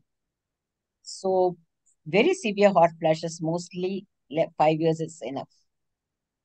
But please do follow up the patient 1 month, 3 months, 6 months. Look at the weight, blood pressure. Look at her as a patient. Look after her. 6 monthly, do her lipid profile, hormone profile, clotting profile, breast examination, mammography, all that. 2 to 3 years, as you would do for any person. Pap smear, mammogram has to be done every 3 years. But whenever your woman comes with hot flashes, please don't jump to a conclusion because it's the easiest thing to diagnose. It can also happen if a patient is on calcium channel blockers. Every alternate woman is taking something like that for hypertension. Diltiazem, niacin, raloxifene, clomiphene citrate, nitroglycerin, calcitonin. If a woman has got serious diseases like thyrotoxicosis, you may be the first one to diagnose it. You think it is hot flashes, but it may be thyroid problem. That's why you need to examine a patient properly. So there can be other instances of hot flashes also, where you just pop MHT to the patient, but she's actually suffering from something else. COVID, you had to be careful. These slides were made during COVID time. Anyway, bazidoxifene is the next one. It's not available here. No, it's actually a selective estrogen receptor modulator, and it's a tissue selective estrogen complex. It retains the efficiency of estrogen, but does not stimulate the endometrium or the breast. So it's one up on the progesterone, so you don't need to give that. So you give 0.45 milligram of estrogen. That will take care of your hot flashes. You're not giving it 0.625. So you're lowering the dose of estrogen. The side effects of estrogen will be less. And you add to that this bazidoxifene. So both together, hot flashes will be properly dealt with. You won't get breast cancer. Your bones are solved, looked after. And so it's one up on the conventional MHT. But it's very costly. So yeah, it's still coming. Now, again, everybody asks this question, premature menopause, young girl coming 40-year-old, what is the difference between HRT and OC pills? I already explained. The OC pills has got 4 times more estrogen. And if possible, you are supposed to use the MHT and not the OC pill. But yes, it's easier to give COCs, young girls, so what if you give COCs? I wouldn't say it's absolutely a no-no. So what about diabetes? MHT is definitely it can decrease your glucose levels, decrease your fasting insulin. It can reduce your obesity. So it's definitely allowed to give MHT in diabetes, but do not give in unexplained vaginal bleeding, stroke, TIA, MI, pulmonary embolism, breast of endometrial cancer. We have a lot of breast cancer survivors who are coming there. If they're estrogen receptor positive and they really have real bad hot flashes, many of them are on letrozole for lifetime, and they will beg you to give them estrogen. But yeah, it's better to give them venlafaxine or something like that because you have to find alternatives. Cholestasis and hepatic adenoma, SLE, there is an increased risk of flares, porphyrias. You won't even diagnose it. It's actually a condition where you'll have abdominal pain, chest pain with all these rashes. And it won't come to your mind. But if that patient has got that, then you can't give MHT. Can exacerbate the attack. Endometriosis, even if you knock off the ovaries, there are endometrial implants around. So you have to give your progesterones. This is one patient where even after hysterectomy, you have to start giving progesterone. Or you can give Tibolone. Because otherwise, it's like creating premature menopause. So you have to give it. And you have to give it up to the natural age of menopause. Even in fibroids, basically the fibroids may increase in size, but what happens is after you stop the therapy, it will come back to the same size and it will not cause symptoms.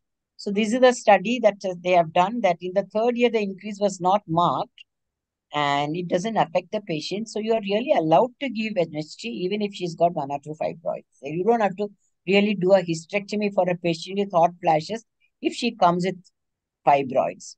Of course, it's easier for us to do the hysterectomy and give MHT, but studies have shown that it's not necessary. So the risk of getting cardiovascular events is definitely reduced with estrogen therapy. That's what the Framingham study has shown. In hypertension, it's not a contraindication to give MHT. There is a study which has studied, they have actually done the 24-hour blood pressure testing. I don't know how can they get so many women to study, I don't know. But they have been testing them 24-hour BP and they found that the BP, 19 such studies have found that there was no effect on BP. And some studies even said that it's even improving the hypertension. So as long as you're not using COCs, MHT is definitely good for hypertensive women.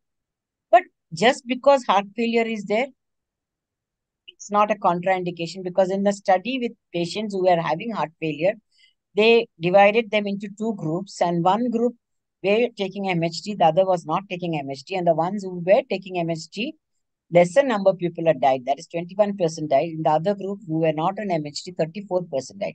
So there is definitely no contraindication, but primary indication to prevent CVS, you should not be giving it. So for HRT given in a perimenopausal women can be good for the heart. HRT is safe. HRT started for the first time in a woman more than 10 years postmenopausal can be detrimental. Hysterectomized women more than 55 years. Again, you can't start after 55. Lipid-friendly progesterones are better to use. And suppose I had a patient with diabetes and sepsis, and diabetes was not getting controlled, and she had cholesterol also. And she was going on saying it's all because of the 2 centimeter subserous fibroid. She had hot flashes. Here, estrogen and progesterones were prescribed, and she was rich, and that was much better. And your diabetes can be controlled much better once your tensions are gone, Migraine generally reduces after menopause. But if you want to give HRT with hot flashes, you give a continuous regimen instead of giving you a sequential regimen. That will be better, because absence of variations of hormones was necessary, because it's the variations that cause the migraine. And if you give a continuous regimen, the variations won't be there and you will be okay. Even in migraine, you can try it out if she's really badly symptomatic. So, irritable bowel syndrome, you can have irregular absorption. You never think of it, why the patient is getting irregular bleeding. She's on antibiotics. She will have poor absorption of drugs because of increased motion. And then she'll come with irregular bleeding. And you will forget that she's having cough and you have been giving her antibiotics. All these small things also can be there. Thrombocytopenia, warfarin, how many women are on warfarin, all these people, if you give, irregular bleeding can be there. So this again, antibiotic, I told you, intestinal hurry. Asthma, there is a small increase, but no worsening of pre-existing disease. So anybody on inhalers can take MHT. Parkinson's disease improves, but only for that you can't give. Renal failure, you can give. And post bone marrow transplant, they are all going to be increasing in number all these days. And they are all really having hot flashes, and you may be called to give it. Post-renal hepatic transplant patients are also going to be there. Rheumatoid arthritis is another place where you are going to be called in. Thyroid disease is not contraindicated, although thyroid, level decreases when you are on MHT.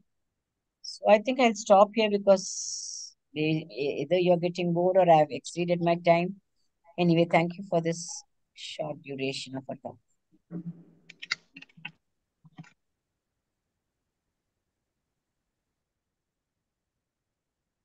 Thank you, ma'am. Thank you for your excellent talk. At the last moment, You accepted our invitation and we are highly thankful to you for that.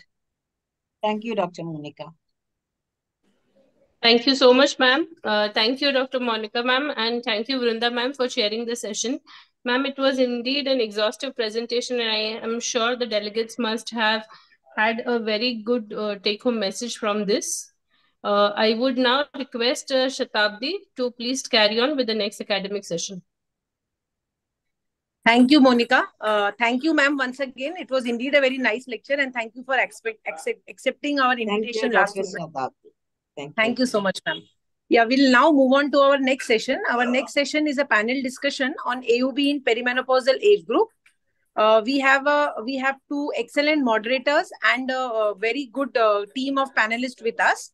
Our two moderators for the day are Dr. Gorakh Mandrupkar sir and Dr. Meenu Agarwal ma'am. Dr. Gorakh Mandrupkar is an IVF consultant at Angel IVF Clinic, Wakad, Pune. He is also the Vice President of Gestrosis India Association. Welcome, Gorakh sir.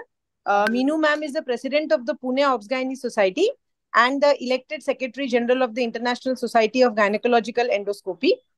She has various awards to her credit. Welcome, Meenu ma'am. Our expert for the panel is Suvarna ma'am. Suvarna ma'am is the Professor and Head of Department of OBGYN Consultant at Bombay Hospital Institute of Medical Sciences at Mumbai. Ma'am will try to join, but I guess she is in a meeting at Hyderabad, so she might not be able to join. However, we're looking forward to her joining. Welcome, ma'am. Our panelists for the day, we have 10 panelists with us. Firstly, we have Dr. Rashmi Kahar ma'am. Ma'am is the organizing secretary, has been the organizing secretary of AMOGS 2020. She's also the secretary of the Amravati Obs-Gynae Society. Welcome, Rashmi ma'am. Our next panelist is Dr. Sujit Konkar. Dr. Sujit Konkar is a practicing consultant at Aurangabad, and he is also the chairperson of the Fetal Medicine Committee of AMOGS. Welcome, Dr. Sujit. Our next panelist is Dr. Renu Sethia ma'am. Ma'am is the director of Bombay Hospital and Maternity Home, Hanumangarh Junction. Welcome, Renu ma'am. Next is Dr. Aditi Rathod ma'am. Ma'am is the consultant at Rathod Nursing Home. Ma'am has also been the organizing team at AMPOGS 2018, faculty at various secretary national and state conferences, and the secretary of ROGS. Welcome, ma'am. Next is Dr. Shabana Sultan ma'am. She is the professor in Department of Obs and Gynae at GMC Bhopal. She has presented various programs, various papers in national and international conferences. Welcome, Shabana ma'am. Next is Dr. Bajrang Lal sir. Sir is a professor and head at Government Medical College, Shikar. Also the president of the Shekhawati Obs and Gynecological Society. Welcome, sir. Next is Dr. B.S. Jodha sir. Sir is a senior professor in Obs-Gynae, of course, in Dr. S.N. Medical College, Jodhpur, Rajasthan. And he has various awards to his credit and is the secretary of JOGOS. Welcome, sir. Next is Dr. Darshan Wadekar. Dr. Darshan is the president of the Surat Obs-Gynae Society and a gynecologist and a fetal medicine specialist at Surat. Welcome, Dr. Darshan. Next is Dr. Sunita Wadwani ma'am. Ma'am is the president of Ratlam Obs-Gynae Society as well as the director and consultant of Ratlam Hospital and Research Center. Welcome, Sunita ma'am. Last but not the least, we have Dr. Monica ma'am. Dr. Monica Singh ma'am is a professor at LN Medical College, Bhopal, consultant reproductive medicine at Bhopal Fertility and Endoscopic Center, as well as the honorary secretary of the MP ISAR, MP chapter of ISAR in the year 2023-24. Welcome, Monica ma'am. I now hand it over to Meenu ma'am and Gorakh sir for carrying out the panel and looking forward to an excellent discussion. Thank you all. Thank you, Dr. Shatabdi. That was very nice the way you presented everyone. Thank you so much. I will share my screen. So just give me a minute. Okay. Can you see my screen? No, ma'am. Yes, ma'am, we can see, but it's a white No, screen. ma'am. Not seen yet. Click on next. Can you see it? No, No. actually, you have shared the white screen, not your presentation. I'm sharing the presentation. Yes, stop the presentation once and ma'am, share it once again, please. Okay. All right. Ma'am, can I stop share from my end? Oh, yes, you have to stop share from your end. Maybe that is why I'm not able to share. Yes. Now try it once more, ma'am. Sure.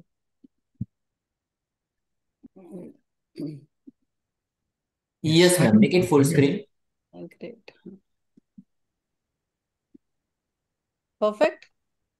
Ma'am, we are seeing that iCloud storage screen, not your presentation. Oh my God, why like that? Okay. All right, I'm sharing again. It will come. Till then, I welcome all panelists. Thank you. We are actually, it was a last minute invitation, so was not prepared, but whatever prepared, we are going to present in front of you all. And we are going to discuss today mainly the abnormal uterine bleeding in perimenopausal age group. And we all know there are 3-4 important Screen topics. now? No, we are seeing the same screen. Okay, I'll log out and log in again. Sometime that works. Give me a minute. Okay, give me a minute. I'll log out and log in again. Okay, like Mangal Mission. Mission Mangal. Right. So till then, we'll discuss that. Yes, there are a few issues we all know, and we have tried to present only 3 cases. And in those 3 cases, we will try to cover the whole abnormal uterine bleeding in the perimenopausal age group. So let Madam join.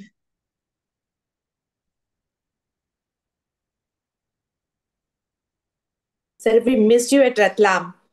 We were wanting Actually, I was going to come, but I was on 13,000 feet. Whenever you are comfortable, we'll be loving to, have you here in Ratlam. Definitely, yes. I was fortunate that I was there at Annapurna Base Camp. Ji sir, we saw your recording from that place, and it was we could feel the temperature out there. Right. Just today morning only I have come. Ji sir. And Girish sir happens to be my senior. He was immediate senior to me in my college times. Great. So may I request Dr. Jodha sir that sir, can you just please just give the brief information? How many cases we are nowadays looking? Because you have a great seniority. So what is the percentage that previously what was the perimenopausal abnormal uterine bleeding, and is there any change nowadays in the perimenopausal age group AUB? So may I request Dr. Jodha sir? Sir, unmute please.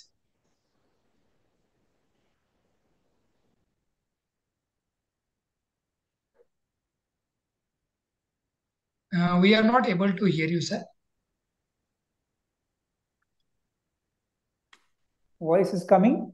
Yes. Yeah. Please. Yes, sir. So nowadays we are getting good number of cases because of patients' awareness. Previously, the patients were suffering there. What type of medications available in their vicinity, whether homemade preparations, whether quacks, and every sort of practices are there still in the area in which we are residing is still practice, and we are getting these patients in 3 grams and 4 grams and 5 grams reaching to us just taking some jadphonk and tabiz and that, like this is because of some God's disgrace. So these are the situation, but the educated people, they are reaching, or the peripheral centers which they are having their access, they are reaching to us because of referral. They have tried many sort of preparations available, like hemostatic they have given, injectables they have given, hormones they have given, still patient is in trouble. So these cases are reporting to us in form of various structural problems of AUB, or where the facility of sonography is there, getting some abnormal structural problem in form of polyps, fibroids, or like that, or abnormal architecture of uterus. So these patients with sonography report are reporting to us, and So the number is good, because still we are getting 15-20% of our OPD patients who are coming any sorts of irregular form of bleeding, whether which may be other younger patients or in even perimenopause age group patients. Right. So I think sir has rightly pointed out that the incidence is almost same.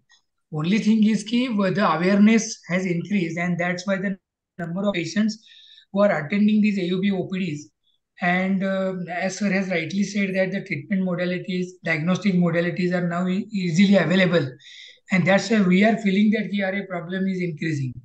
But sir has rightly pointed out that yes, it was there and it will be there. So we have to be very careful about it. Sorry, excuse me. When I'm sharing the screen, it is only sharing the white screen. I don't know why. Is there some? Ma'am, I have a backup. I have a backup. Can I share on your behalf? You can do that, but I'd made some nice changes. Oh, so yeah. Everything. So let me actually, Dr. Minu has she has added so many good videos for very interesting presentation. Yes, Probably, but why is it showing whiteboard? I don't know. Madam, you can just mail your PPT to the person, he will share for you. That but can be done. Will not get the Abhishek, you already have the Videos PPT with you. Please Yes, share ma'am. it, no? Yes, Okay. ma'am. I have shared to ma'am also. No, Monica madam, only problem is the changes which Dr. Minu has done. She wanted actually in those. That's They why. can be Otherwise, I thought enumerated so. and So, ma'am, you can just share it to Abhishek. He will share the Right. slides with. Right. Till then, we will have the discussion.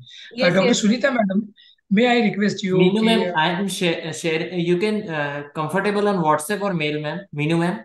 No, I am comfortable on WhatsApp also. Yeah, ma'am. So I am sharing my number. No, but my presentation is on my laptop, so I'll have So, ma'am, if you can mail him, he Mail will it share to his me email if it ID is right now. possible. Right. Videos may not go, but I will share it. Yeah. Till then, we'll have. So, Sunita madam, do you think that the incidence of adenomyosis or fibroids is increasing nowadays? Yes, sir. We can. Right. And what can be the reason? Adenomyosis was never diagnosed before because it used to be diagnosed, it used to be a post-operative diagnosis initially. Nowadays, we have sonographies which can tell us that adenomyosis is there. And lately, the gynecologists are doing sonography, so they are more into doing transvaginal sonography. And that gets adenomyosis caught very easily. Okay. Right. Aditi madam, my question is that. Good evening, sir. Right. Good evening. Good evening to everyone. Yeah. So, what is the acceptance of the modern modalities like LNG IUS in your practice? Okay, what was previous and what is now? The LNG IUS. What is the acceptance? So, where I'm practicing in Javra, it is close to Ratlam, a very small place. So, I've been telling patients to go for LNG IUS, but they are not going for it. Basically, at my place, as Jodha sir was earlier saying that in the periphery, still they are being treated by quacks and they're taking progesterones on and off. So, most of the patients here, I have my stock of Mirena has expired. Let me tell you. Yes. So basically, here when I tell the patient, they're very practically speaking. So when I tell the patient you have to go for a device which has to be inserted in your uterus, so they take it like property, ऊपर चला जाएगा, नीचे चला जाएगा. So they prefer going for a hysterectomy here at periphery, basically. But at Ratlam, Dr. Dolly Mehra ma'am has used a lot of LNG IUS devices, close to 100. I think we'll go with your presentation, which you shared with me, because this is a big file with the videos. So it is not going through the mail as well. I will share my presentation. Yeah, you shared that. I don't know why it is showing white board. Now, is it okay? Yeah, sure. Yes, sir. Perfect. Okay. So, Minu madam, may I request you to go ahead? Yes. All right. So, thank you very much, Dr. Monica and the entire team for having us, and the Corona team for organizing this webinar. Very nice lectures that we have had. And now we are coming to another challenge. And what are challenges are making our life interesting? And when we cross over that challenge, we overcome that challenge, we really feel that we have succeeded and we have given something back to the society. So that is how we are, yeah. So you can keep changing Right. this. So what we feel is that whenever we are dealing any problem, then the three things come in our mind. What is the peers observation? What are the evidences and what are the guidelines? And moreover, as sir was pointing out, yes, the experience, because it matters a lot. Because not always the guidelines, they may be pertaining to the particular area. So there can be a problem of ethnicity, there can be the problem of genetics, there can be a problem of geographical variation. So even the experience, the evidence guideline and all, they should take into consideration. Over to you. So, yes. So, before we start, I think we will welcome our panelists, Dr. Rashmi Kahar, Dr. Sujit Kondkar, Dr. Renu Setia, Dr. Aditi Rathore, Dr. Shabana Sultan, Dr. Monica Singh, Dr. Sunita Wadhwani, Dr. Darshan Wadekar, Dr. B.S. Jodha, and Dr. Bajrang Lal sir. So I think all of them are very, very senior. Many of them are HODs of the government medical colleges. So thank you very much for being here. And first of all, we are discussing about AUB, abnormal uterine bleeding. So first thing I would like to ask, anyone can answer, how do you define or what is the palm coin classification, FIGO classification of AUB? Anybody can answer the question or we can discuss it and take it forward. All this was in my slides, but unfortunately those slides are not seen. So that is why I will be asking of the slides. So when I talk about, yes, sure. Palm coin classification is usually the reason for AUB. The abnormal uterine bleeding is increase in uterine bleeding or increased duration of bleeding or maybe shorter cycles. And according to the that short form of palm is structural defects which leads to AUB, and coin would be the non-structural reasons for AUB. The first part would be the palm, that would be the polyp, that is P. A is for adenomyosis, L is for leiomyomas, and M would be for malignancies. All these are the structural reasons which are responsible for AUB. And the non-structural ones would be, that is the coin. C stands for your coagulation profile. O stands for ovarian reasons of AUB, the bleeding disorders related to ovaries. Then E would be standing for endometrial reasons of AUB.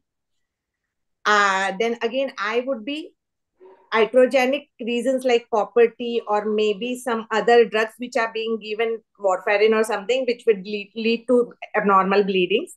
And N would be non-specific, in which the AV malformations kind of pictures would be coming in. Excellent. I mean, I think that's a good learning take-home message also for the students because they need to learn all these classifications. We can go to the next slide now. Correct? Right. So let us start with the cases. So my first case is she's a 46-year-old male and she comes with heavy and painful periods. But as sir has said, they were at home, and so she has complaints, all these complaints since last 2 years. Her cycles are, she's bleeding for 5 to 6 days, and she has polymenorrhea, maybe by 18 to 23 days. Now her hemoglobin is 9, vitals are stable, and weight is 70 kg. And when we did the sonography, we found that uterus is uniformly enlarged, almost a size of 10, 7 into 6. And then myometrium shows the motile inhomogeneous texture with small cystic spaces. Endometrium is shaggy, 9 mm. Right ovary has small hemorrhagic cyst, and rest is normal. So this is somehow the picture. We can say the diagrammatic, and this is actual sonography, which showed that distorted uterine cavity, and this is something area. So our diagnosis is, of course, adenomyosis. Yes. Now, what further investigations we should do? Anybody can take the question. Dr. Sunita, madam, please. Yeah, first is history taking. Proper history taking is a must, sir, in any AUB.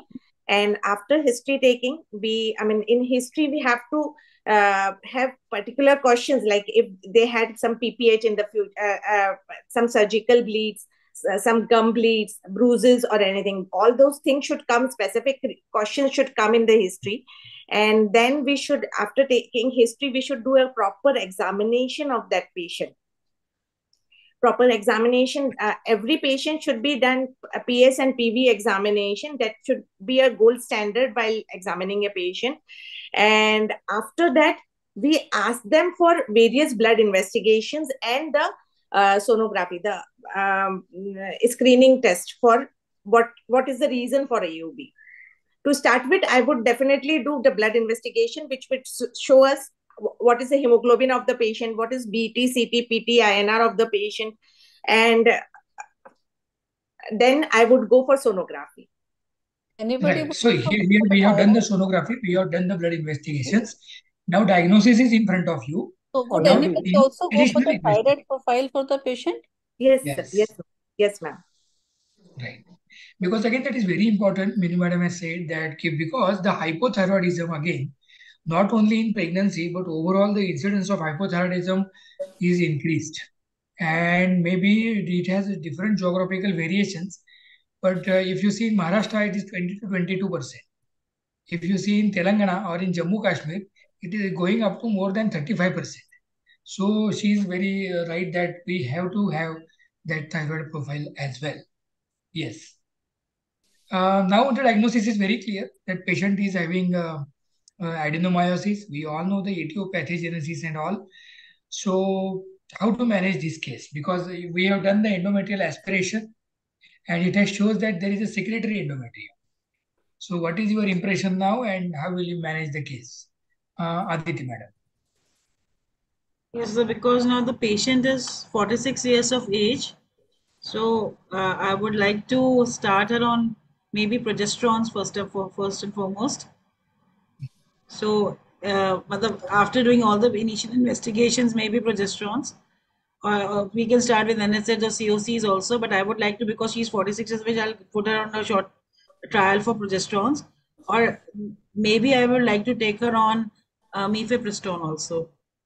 And if as we earlier discussed, the choice according to these days is LNIGUS, so I might even ask her for Mirena, but I can give her options. Basically, she will fall into a medical management category, and initially, but the patient has to be counseled first that these are your symptoms and these are the features.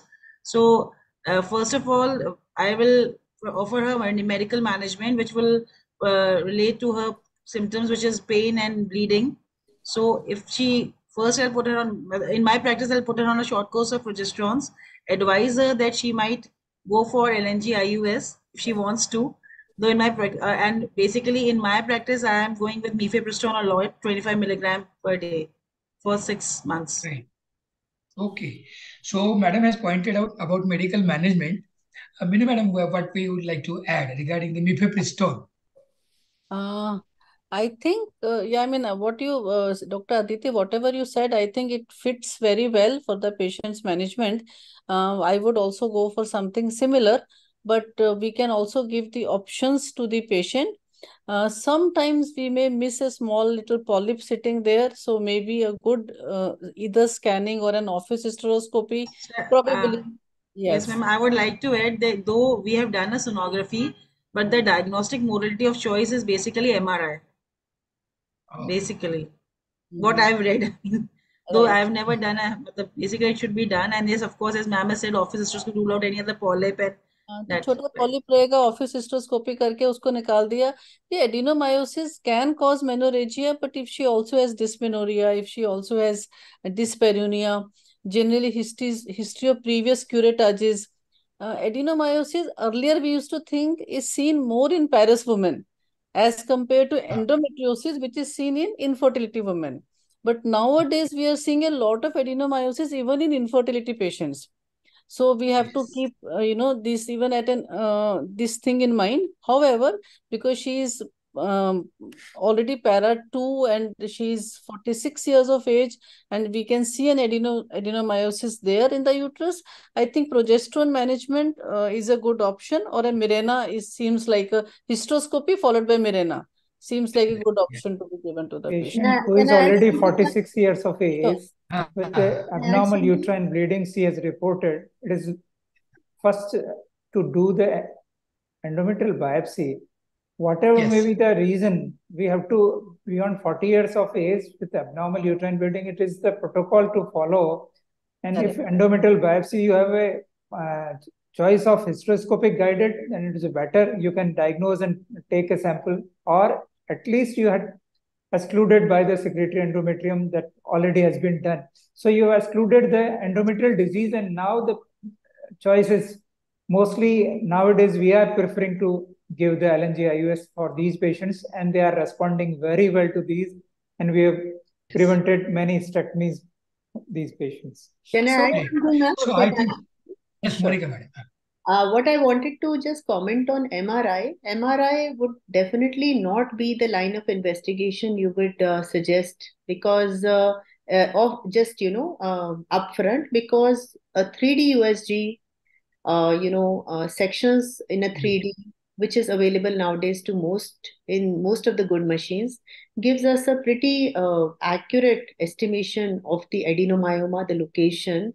And just yesterday, I was seeing a patient with gross adenomyosis. I was teaching to one of my students, and as soon as I went to the right ovary, there was a huge endometrioma also.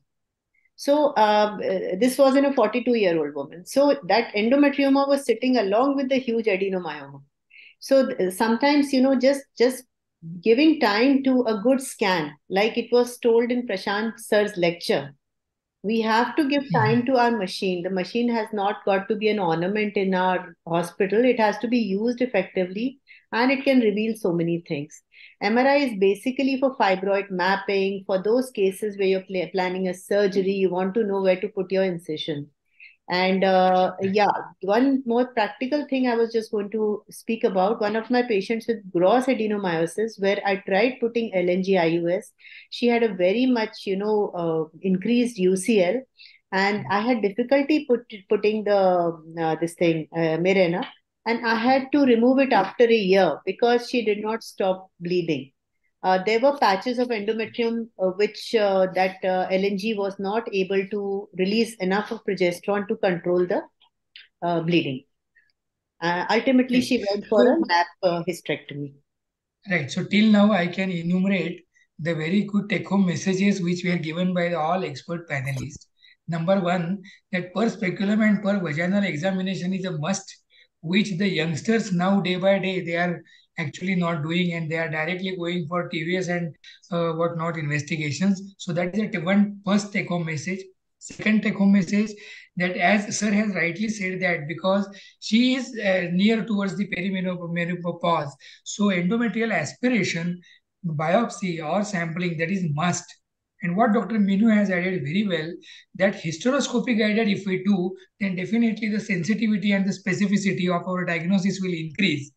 And along with that, if we go ahead with the LNG-IUS, then probably it is a best method. But only the concern what Dr. Monica has shown, that is absolutely right. So it is, there was a very good study which has shown that if we give a trial of levonorgestrel for 1 month prior the LNG-IUS, and if we are successful enough to see that whether the bleeding goes down, then probably Mirena or the LNG-IUS will act better. So I think these are the take-home messages which till now we have got. Now I can ask Dr. Rar sir. Another Yes, point ma'am. I would like to add here, since it is a Fogsi meeting, and Fogsi has given good practice clinical guidelines. Guidelines. In that they have very clearly mentioned. Thank you, Monica, for asking me to read those guidelines. More than 40 years of age, all patients with AUB and endometrial biopsy should be done, like Sir said, Jodha Sir said. Less than 40 years, you should do an endometrial biopsy if she is at high risk.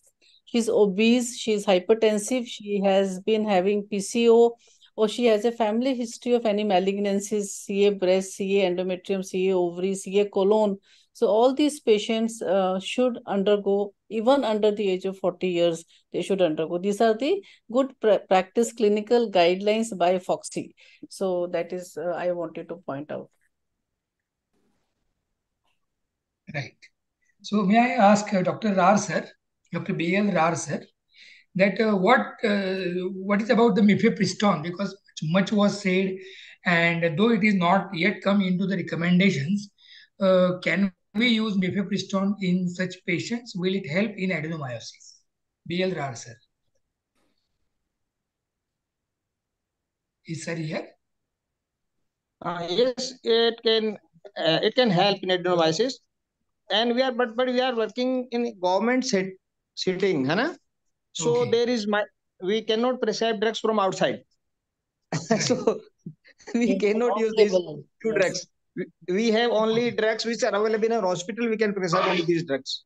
Right. So public and private, there can be the difference. Yes. Monica Gupta, madam, can you comment on that? Mifepristone, what is the usage and is Monica it? We are using Monica mifepristone Singh. mainly for the fibroids right Okay. now, because in the fibroid we are getting a very good result, and Right. moreover it is going to give a mean amenorrhea for 3 months. So it is Absolutely. going to help in adenomyosis also, and many a time both of them coexist, adenomyosis with fibroid, so we can get the result. And whatever we are giving we have to suppress the estrogen receptors, so I think it is going to help it out. But for the adenomyosis we are using the Dynogest mainly. Both are working on the same point, creating an amenorrhea and decreasing the size of adenoma. So anybody using letrozole, Dr. Monica Singh? Anybody using letrozole?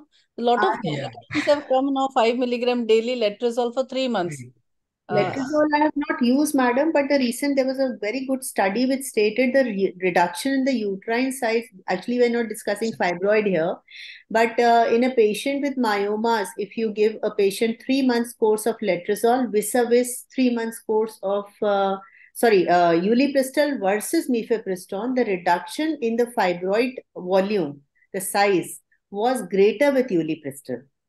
But because of the side effects, it has gone into disrepute. I think the biggest being the hepatic. Ma'am, letrozole, I don't have first-hand experience, but I really want to start it because of the volume of cases we are doing. And all these therapies are actually just to buy time, either before surgery or for the anemia to improve or for the hemoglobin levels to rise or before the patient makes up a mind for surgery. They are not definitive therapies, or for a perimenopausal patient to go into menopause. Even that transition period can be covered by mifepristone, letrozole, or ulipristal. Fantastic. But that line was very fantastic. You said that this medical management is, yes, really it is not definitive. And really we have to have some time, and that's why we are using it. It is absolutely right. So now we will move to this conservative surgical treatment. If suppose the patient has not responded to the medical management, and or the adenomyosis is very huge.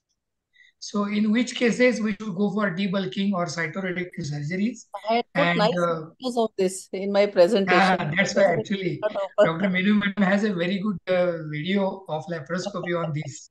Unfortunately, Unfortunately, but I will share it with you at in some other webinar, no problem. Yeah. So anybody can put a focus on this debulking or cytoreductive surgeries where they are required in adenomyosis, and does it really help? Anybody can put. The patient who is already 46 years of age, and our aim is not to do the debulking. If she has completed all the family obstetric career of her, then these procedures may be avoided if possible. If patient wants to conjure her uterus and suffering from this disease, then these can be tried, and they are very effective because it is sometimes the localized adenomyoma. If you resect it out and the results are good in best hands, where you can repair the uterine wall, or you can oppose the uterine wall properly with the stitching if possible, or various techniques which are available to remove the most of the adenomyotic tissue, the patient's response are Good. In our area, patients are, before they come to our hospital, they have already consulted at least 10 non-medical people and got their sonography read by them and Googled it. And they don't want to ask you what treatment are you supposed to give. They just come and tell you that अब ये हो गया है and this is not going to improve. That is what we know. And अब बहुत time नहीं waste करना है. We want a hysterectomy. And if they convince them that hysterectomy is not the only thing that can be done, we have many more things to do, they would go to somebody nearby and do their hysterectomy and they would come to you and आपको नहीं आती थी इसलिए आपने नहीं किया. That is what they do. But this is the challenge for us. We are not biased with these people who come and say, do the hysterectomy. We have to avoid it because the patient who is adenomyosis, if the patient is having adenomyosis and if we are able to keep that patient with you for next 6 months with LNG IUS system, I can say that at least 50% of patients will be with good results with 6 months of LNG IUS system itself only. Whatever may be the cause of it, it may be a fibroid, a small fibroid, maybe adenomyosis, it may be only ovulatory dysfunction. So this system has changed the scenario in last 15 years where we are using this system and getting good results of it and avoiding hysterectomy. So, but for conservative surgeries, we have to take the consent for hysterectomy also. If it is not, if anything happens, so then patient says, "Ki ma'am, when you have to do a hysterectomy, you do it right away because she is already 46, completed her family, and going for a conservative surgery, opening up everything. If you are doing a laparoscopy, also you can go for a laparoscopic hysterectomy and all because convincing for the medical management is easier because we can say." We are going to save your uterus. But when we are going for the conservative surgery in the patient who has already completed the family, I think it's very difficult because whenever you are operating, you have to take the consent for hysterectomy. And then she says, कि madam जब आपको hysterectomy ही करनी है, तो why don't you do directly? Why are you going for the conservative surgery first and then going for the hysterectomy? I mean, that is a practical problem. Yeah, Dr. Monica, I think we both of us totally agree with you. Conservative surgery probably will be a good option where the patient wants to retain her reproductive function or she is very, very clear that she wants her menstruation to continue. She does not want a hysterectomy at all. So those are, I think, will be reserved only for those patients. If she's finished her family and nothing else is working, rather than a conservative surgical management, I think a TLH is much faster, much easier to do as compared to the debulking surgery. I agree with you on this. And here again, I would like to give the message that thank you very much, the Public Awareness Committee. We have great work that we have to do a lot of work on LNG IUS and to remove the myths and the misconceptions. And we should thank Dr. Priyankur and Dr. Monica Umardan as well for arranging this. And Dr. Aditya, I think whenever we'll come in that area, we will do some public awareness program because this is, I think, required because you said very sadly that my stock of the LNG IUS has expired. Yes, sir. I've offered free of cost also. I've told patients I'll not charge anything. You get it.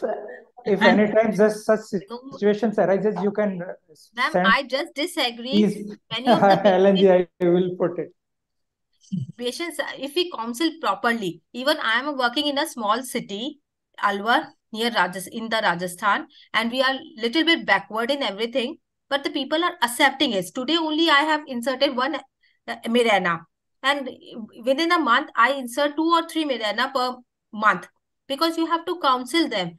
Instead of taking medicines for so long, you have to spend so much of the money on coming and going and spending on the medicines and taking the medicine regularly.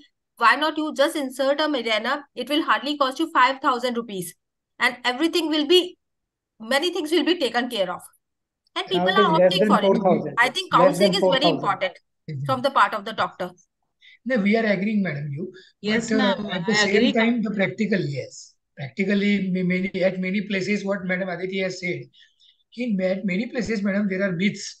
Whenever we put something inside the uterus, it may pierce and it may, because I have done personally one study, and that study was called as T. T means she. Okay. So what we have done, we have gone to the lady and we have asked who told you that this will cause a problem. She said she has told me. So tell her name. Actually, ma'am, Alwar is a very big city. Where I am working, it is a small tehsil. Alwar is not a small place. Alwar is a big place.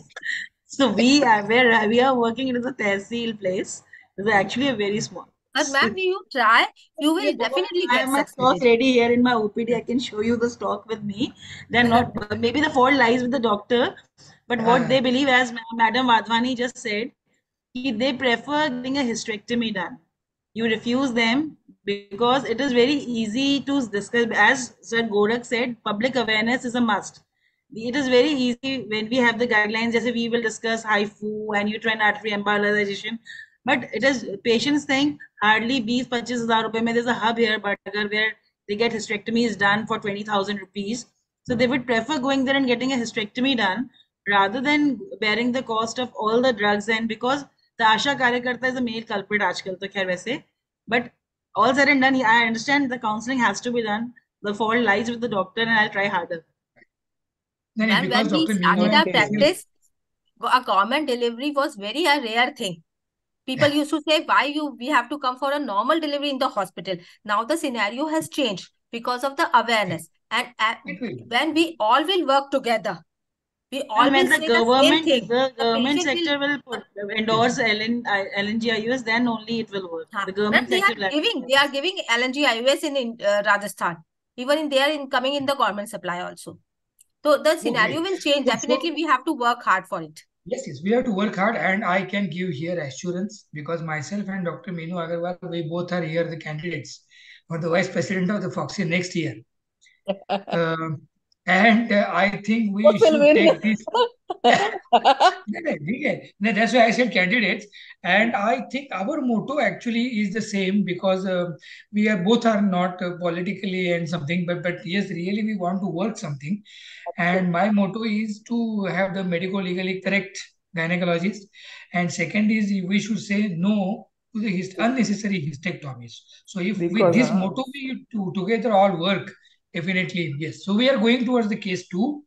May I request Meenu madam to conduct this case? So she's a 58 years old lady, complains of some spotting 3 days ago, menopause at the age of 50 years. Earlier cycles were regular. She's had para 2 last delivery 26 years ago.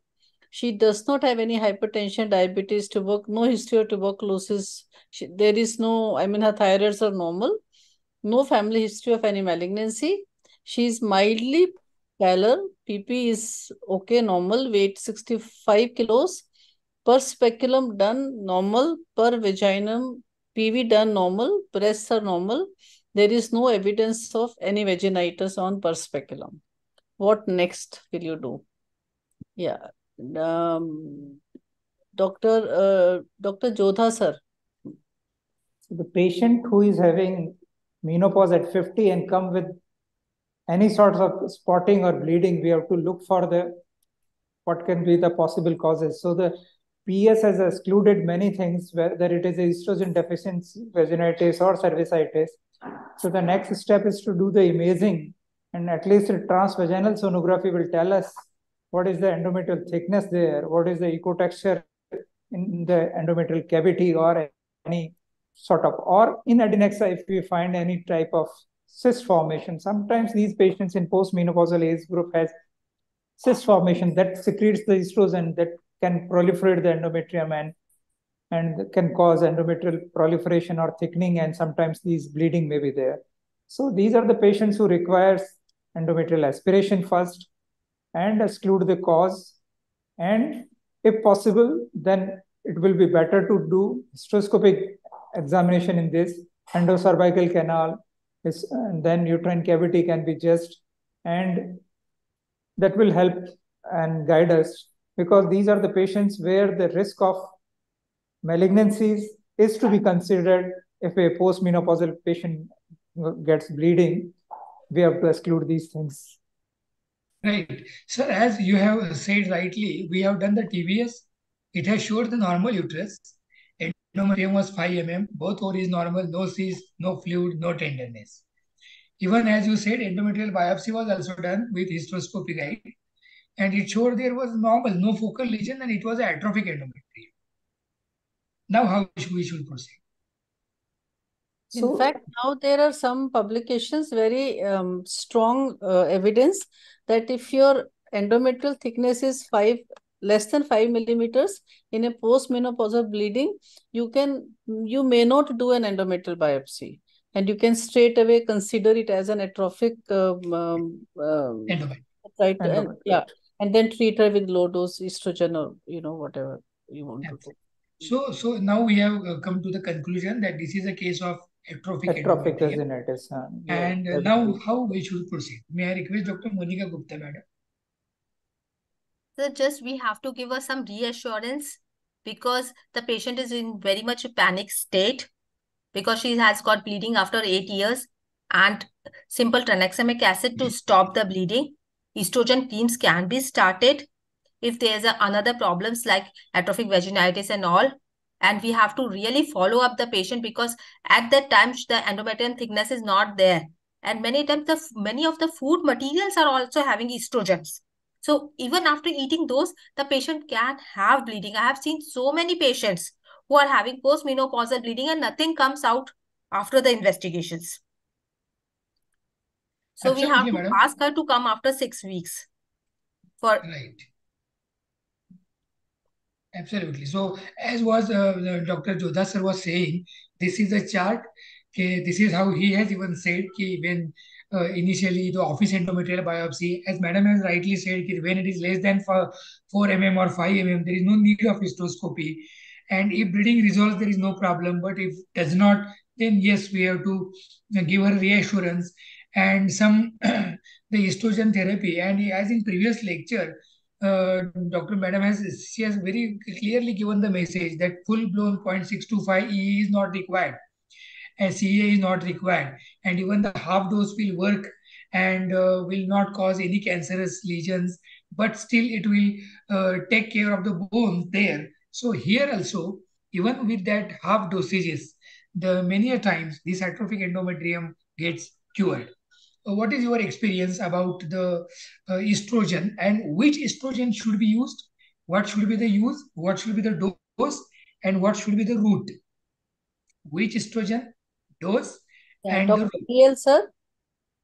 BL, sir. Okay, it's not. Dr. Sunit, Dr. Aditi, you want to say, comment on which estrogen will you use? Ma'am, I use conjugated estrogen because that is not very potent. And normally, initially in such a woman, I would like to give local application in the form of cream. And I would like her to ask her to take it continuously for 10 days and then maybe twice a week for 3 months. And as ma'am has rightly said, he call her for follow-up.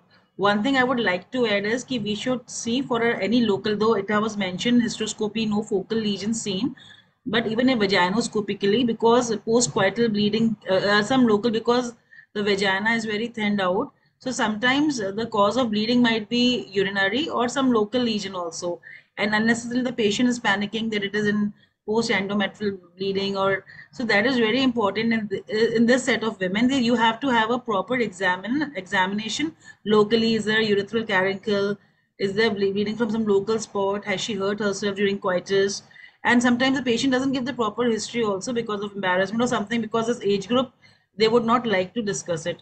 So this is very important because otherwise everything is normal in this female as the case has been discussed other than atrophic endometritis.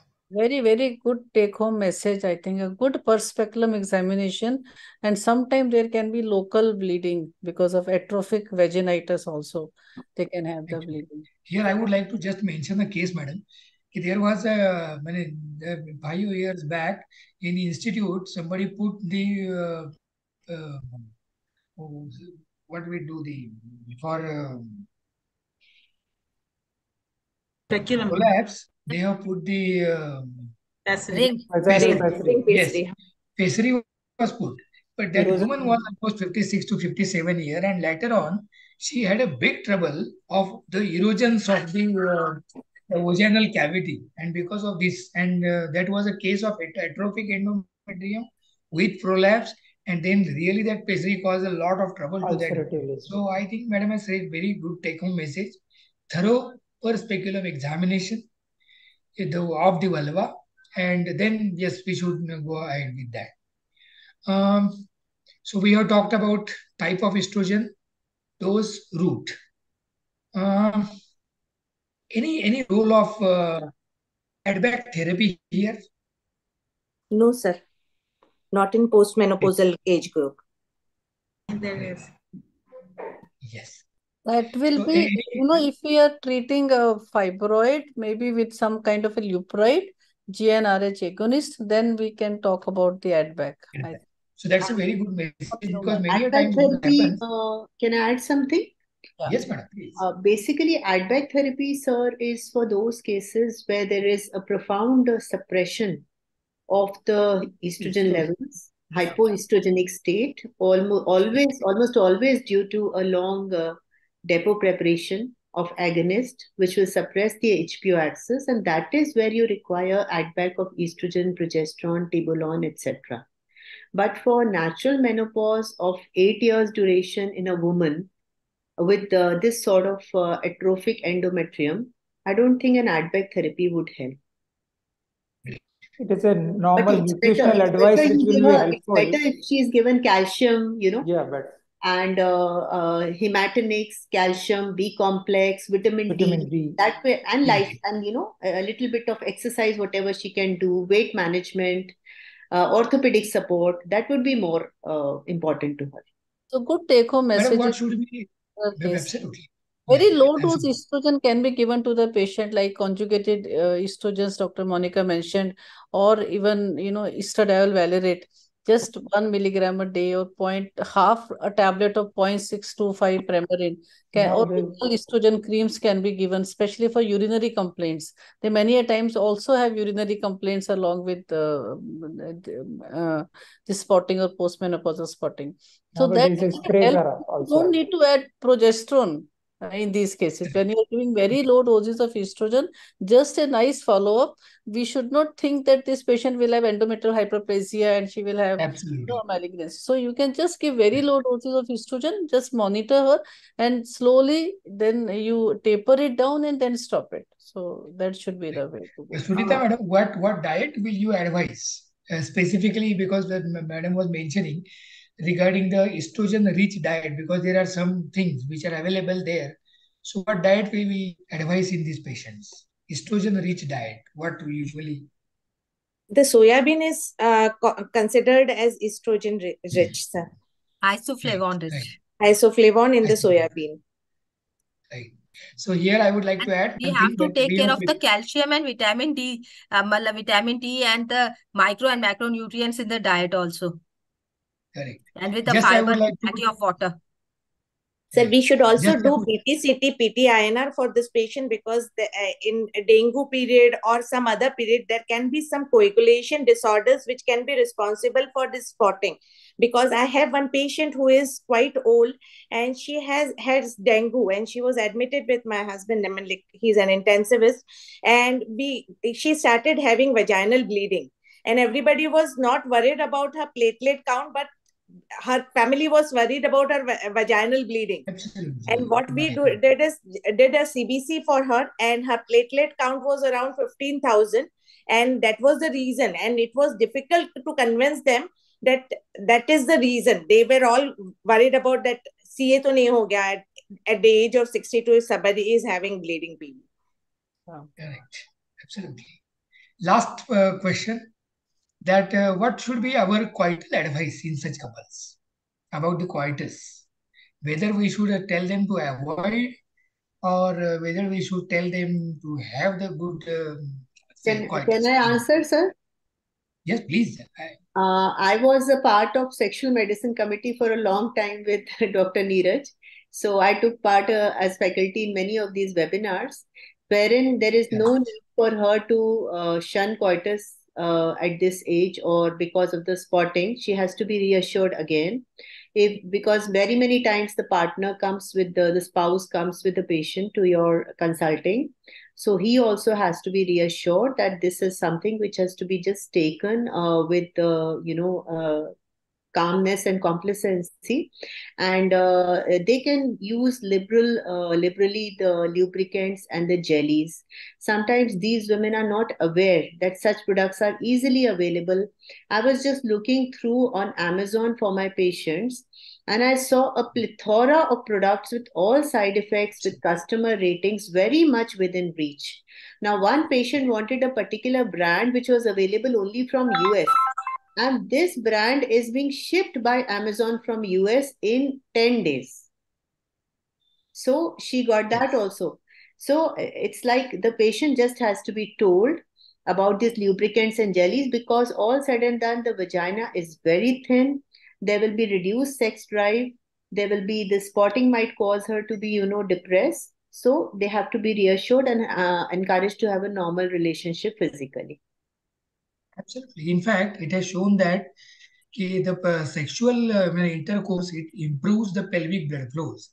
And Yes. that's why we have to even tell them. In fact, in Dr. Prabhu has to say, he used to say that it is a servicing of the vagina.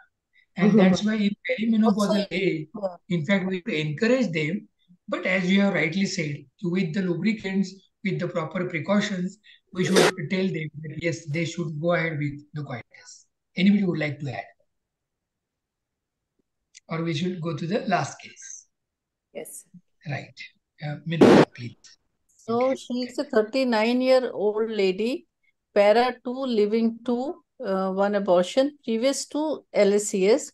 She comes with menorrhagia and dysmenorrhea. LMP is 34 days before. She's had a history of a previous surgery for incisional hernia. She's pale. On PV, her uterus is 14 to 16 weeks size. What next? Dr. Monica Gupta or Dr. Aditi Rathore, you tell what next? Ma'am, I would take her history, proper history, and then I'll do her urine pregnancy test to rule out pregnancy, as her LMP was 34 days back. And as the slide is itself showing that the differential diagnosis, you have to take a history of, I'll do a proper per speculum and per pelvic examination, which has been mentioned is 14 to 16 weeks, then go for a sonography, and in the ultrasound, we rule out it because size is 16 weeks, so it can be either adenomyosis or a leiomyoma. So, or there might be some anovulatory bleeding, and then come to the diagnosis. Most probably, as a case is suggesting, it could be her UPT was negative, as it's saying in the ultrasound, revealed fibroid uterus, and hemoglobin was 8.6 gram. So, she first of all, she has to be hemodynamically stable, and her her blood counts have to be corrected. Her hemoglobin has to be improved. So either iron sucrose or FCM has to be given, and then the fibroid, the decision has to be taken for the fibroid. Basically. You want to add something to it? Yes, And we have to see what is the size of the fibroid and where is the positioning of the fibroid, because these all things are very important. If the fibroid is subserosal, we are not supposed to do anything. If it is encroaching into the endometrium or into the myometrium, half of it in the myometrium or half of it in the endometrium, then we have to go for something like that. And when the size is around 14 to 16 weeks, it means it's a very big fibroid. So the medical management is not going to help much into it. And I think the surgical treatment should be the better option for this patient. Either we go for the myomectomy or Can I add something? Yes, Dr. Monica, please. Yeah, this patient walks into my OPD. I see that she's pale. I see the history 34 days back. Straight away, take a urine sample, take a blood for CBC if you have pathology there, and take her for a good transvaginal, transabdominal sonography. Things will be sorted out. You rule out pregnancy on the table where you're doing the pregnancy test. You will get hemoglobin in 1 hour or 2 hours. And third thing, as soon as you enter the uterus, do a transvaginal. If she is empty bladder, you will see whether it's a fibroid, adenomyoma, whatever. So it is a one-stop, like a one-stop fertility clinic. This is a one-stop diagnosis. So within the next 3-4 hours, madam, we should be able to give a diagnosis and proposed plan of management to this patient. Totally agree with you. This is how we also function at our center. You know, we have a lab, we have an Because, ma'am, nowadays there is no surety the patient is going to come back the next day. To joke Practically, we have to do that. Absolutely, I agree. Today, from one end to coming to now the metro, they can come faster. It takes 1 hour for them to come for the next visit. Ma'am, they are so restless. Nowadays, patients are so restless for diagnosis and management. They've lost that patience, They've lost that, faith in the doctor that they want everything fast, fast, fast. So And then 1 hour of counseling. After everything is done, 45 minutes. After that, they'll Google everything and ask you cross questions also. Right. So just for discussion, not in this case, but what are the indications of the medical management in fibroids? Which drugs are really efficacious and especially in perimenopausal patients? Anybody can take this question. So the size of the fibroid should be less than 4 centimeter, and the fibroid should, for medical management, it should not be indenting. Mainly, the size should be less than 4 centimeters. The patient should have completed a family. She should, mother, the patient, if the size is small and the patient is not desirous, so if he has not completed a family, so maybe we should go for medical management. And the drug of choice nowadays, mifepristone is recommended, 25 milligram per day. And if the fibroid is not indenting the cavity, we can go for LNG IUS also. So these are the main 2 drugs which can be given for medical management, and then we can give GnRH agonist also. I think the position of the fibroid is Yes, also ma'am. important. medical management is definitely not recommended for 0-1. Yeah. And sometimes even for 2, because you have to, these are intracavitary, so they will cause some problem or the other for the patient. Yeah, that patient has to be counseled. It should not be indenting the cavity at all. 0-1, if present, should be managed by surgical way only. Category But 4 to 6 are basically for medical management. Basically. Yeah. Basically, for medical management, best would be 3, 4, and sometimes 5 also. So 0, 1, and 2 are not to be done. Yeah, 0 and 1 is definitely 1 and maybe 2. This is what I think is the take-home message, that FIGO 0, FIGO 1, and maybe FIGO 2 should be surgically managed. FIGO 2, if it is a larger sized fibroid, but you still want to do it hysteroscopically, even 1, you can then give GnRH, shrink the size of the fibroid, and then go for a hysteroscopic myomectomy. For FIGO 0, you can also use tissue retrieval systems like Bugatti shaver and remove those fibroids. But others, intramural fibroid, I think what take-home message is that we can go for a medical management. It's a good option. Right. Gaurav, you want to add something? I will just read here Fogsi GCPR guidelines for the fibroids, and they are the same, that the intramural or subserosal myomas grade 2 to 6, initially for the management tranexamic acid, COCs, NSAIDs, LNG, IUS, and if treatment fails, myomectomy depending upon location. So even here again in these guidelines, the importance to the location is being given.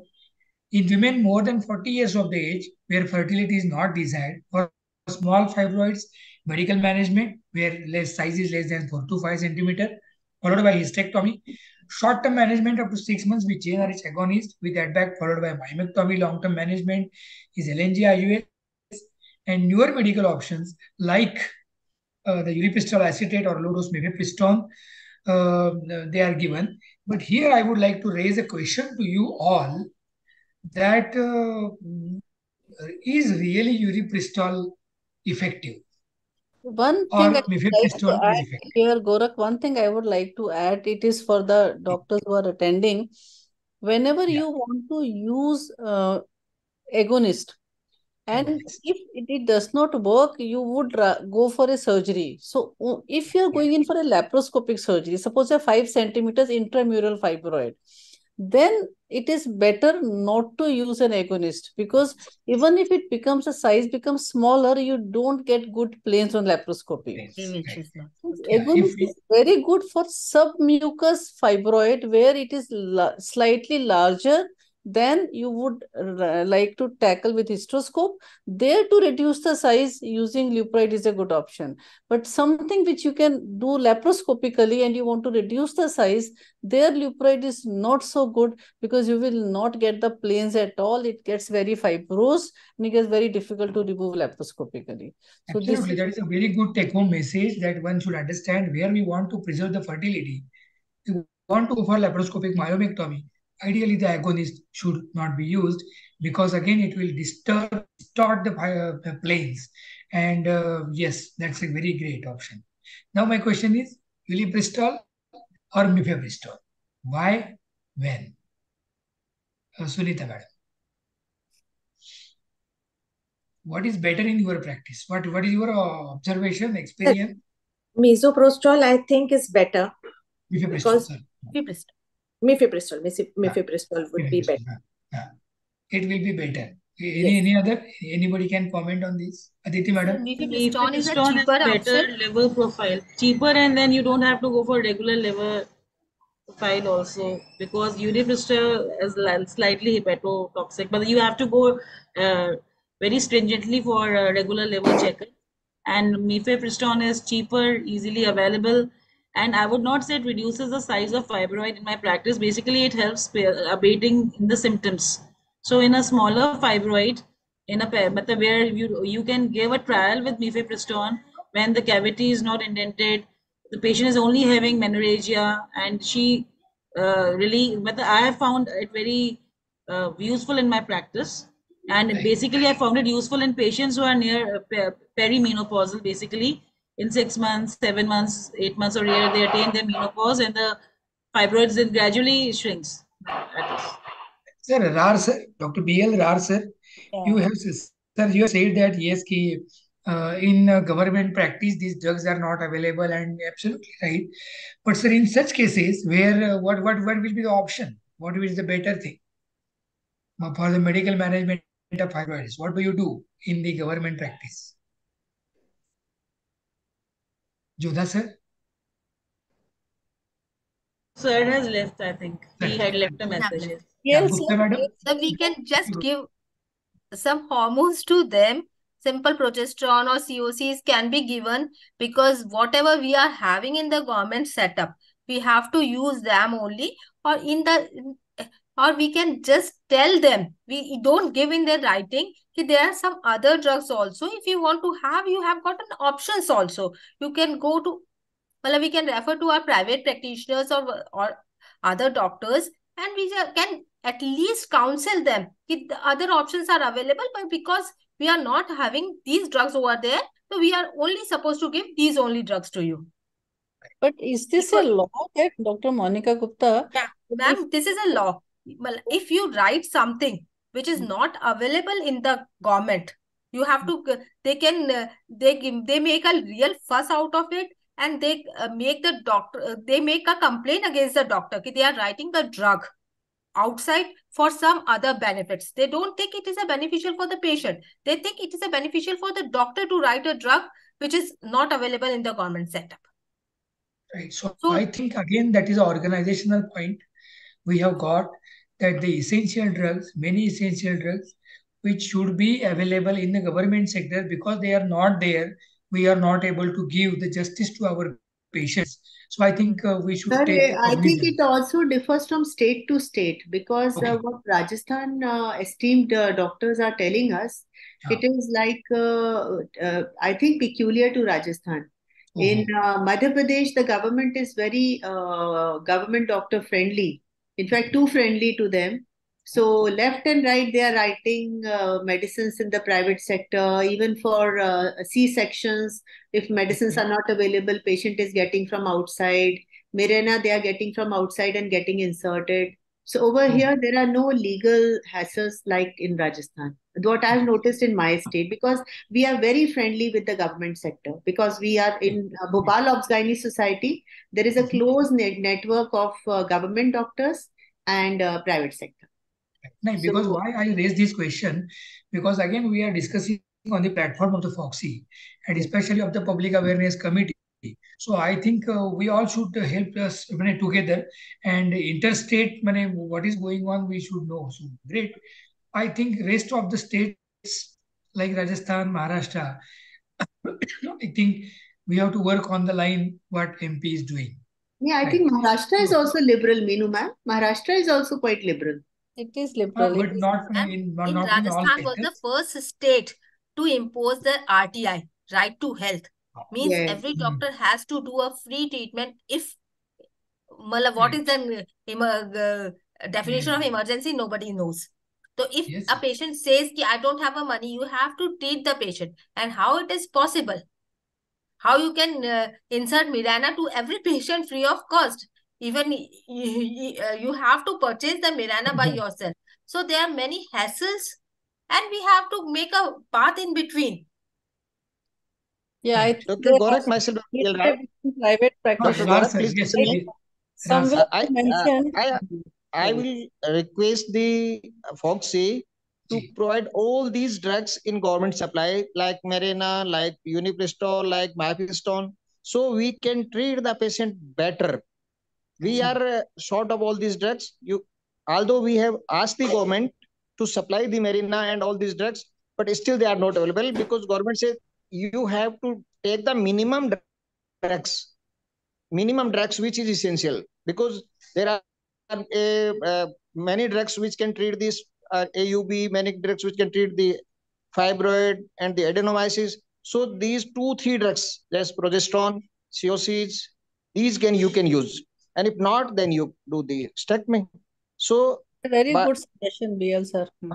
A very good suggestion, and definitely we will try to take this message to the office of the Foxy so that something can be done that in some states where these things are not available, so how there is the essentiality of these medicines, that definitely as an organization we can tell to the government health sector, and because definitely we are for the betterment of the patient, and what is the role, because we are learning new things, but the things the drugs come in the government facility after 10 to 15 years, still we are on the stage 1, progesterone 1 and 2, only those. Yes. Only the last year, because of our recommendation, the dydrogesterone is supplied now, 2 years back, dydrogesterone and natural progesterone. Great.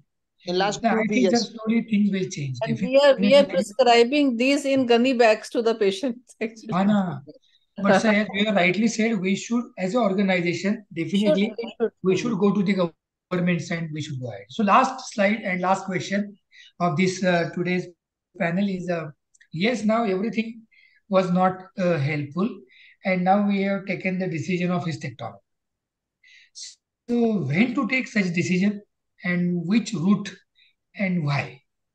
Whether it should be abdominal, vaginal, LAVH, or total laparoscopic hysterectomy, what guideline says and what is the practical. Everybody should, I think, answer one by one. Sir, I think whatever the route the surgeon is comfortable with, is a The skill of confident in the doing the patient, things. surgeon is responsible for that. The skill, and availability of laparoscope is again a thing. If the doctor is very competent, he can do a lap hysterectomy in any of the case with the previous 2 cesarean, a big uterus and fibroids or adenomyosis, endometriosis. But everybody is not that expert. So whatever your efficiency is there, your expertise, you have to choose the method accordingly. Right. Sunita madam, the patient has come to you with our expertise. We have to see what the patient also needs. And if we are not expert enough, we should refer the patient to the expert then. Great. So that means also one. fantastic. So saying that patient, what surgery patient goes through will depend on which OPD he walks into. 1, 2, 3, 4 surgeons are sitting, and even in Ruby Hall, we say the same thing. Like, goes to Meenu, madam, OPD will go for a laparoscopy, go to this person's OPD will go for a vaginal. So it actually patient's luck also sometimes. Sometimes, yes, absolutely. Yeah, that was I was going to say. Sunita madam, you remember that even in some units, we have been trained to do the vaginal hysterectomy till 16 to 18 weeks fibroid. Yes. We have done. We have been doing. done. Even in Ratlam also we are doing. One of the surgeon is there. He's an expert in vaginal surgery. He comes over and he takes over the surgery of 16 weeks uterus also very comfortably. Even I have done the non-descent hysterectomy up to the even up to 14 to 16 weeks. Absolutely. So I think why we put this slide, the reason was that it is not like that the laparoscopy is something great, but even other methods like the vaginal hysterectomy, even as madam has said, the non-descent vaginal hysterectomy with the coring and slowly taking out the fibroid, definitely it is helpful. Only thing is the first answer by Monica Gupta madam was very right that whatever the surgeon is comfortable. But again, I will add Aditi madam's sentence that the patient should be fully convinced with this method and then with thorough discussion, with thorough consent. We have to tell them these are the alternatives, these are the benefits, these are the problems, these are the expertise, these are the costs involved, these are the days of admission involved, and depending upon that, we have to take I the would decision. also like to add one more thing here. Since it is a fibroid uterus, she is around 50 or whatever, 50 plus years of age. We have to keep in mind the possibility of a sarcomatous change in the fibroid, LDH levels, MRI if required, and no morcellation if you have a little doubt also that it could be sarcomatous. So those are the patients where we should go for an open surgery, or even vaginal is fine, but no, or morcellation in the back. So these things should be kept in mind and should be told to the patient when we are dealing with these patients. Absolutely. Though there was a good paper by Singh et al. And the Singh said that the incidence of sarcomatous change in fibroid is 0.01%. Used to be, not anymore. Yes. But still, as what Madam has said, is very right, that the days have gone. Just to take one paper and comment on it, we have to keep in the mind, and with slightest doubt, at least what Madam has said, those precautions we must take in our practice. So the take-home messages by everybody, one by one, regarding the management of AUB in perimenopausal age group. We'll start with Dr. Sunita, then Dr. Monica Singh, Madam Monica Gupta. First thing I would say is proper history taking is a must, and proper examination of patient, including the PS and PV examination of the patient. That should be a compulsory thing whenever you are dealing with anything. Even if the patient is bleeding, you should do a PS for her. Absolutely. Dr. Gupta. So I want to just comment that whenever we are taking the history, the patient is already taking treatment from one or the two other doctors. We should know what treatment she is taking and whether she is taking it regularly or not. Many times I have come across the patient who are taking OCs very irregularly. Whenever they feel like, they take it, and whenever they don't feel like, they stop it. And that is the major reason for the menorrhagia in most of the patient. So we have to keep a very good eye on it, what type of medicine she has taken and for how long, and whether it was a very regular one or not. Yes, Dr. B.L. Rars. So after taking proper history examination, we have to counsel the patient. The counseling of the patient is the best, whether we treat her medically or surgically, because counseling what she wants. So it is better to counsel the patient, or because now I am retired from government service, so I counsel every patient of perimenopausal bleeding, and most of them, they have accepted that please give me medical treatment, and I assure still medical treatment is the best. And as you say, vaginalistectomy, abdominalistectomy, laparoscopistectomy, still we senior doctors are best to like the abdominalistectomy, because these everything is behind, in front of our eyes, and because of the good antibiotic era, there is no any difference in infection rate. Okay, Dr. Monica Singh, madam. I feel that palm coin classification everybody should have in their minds.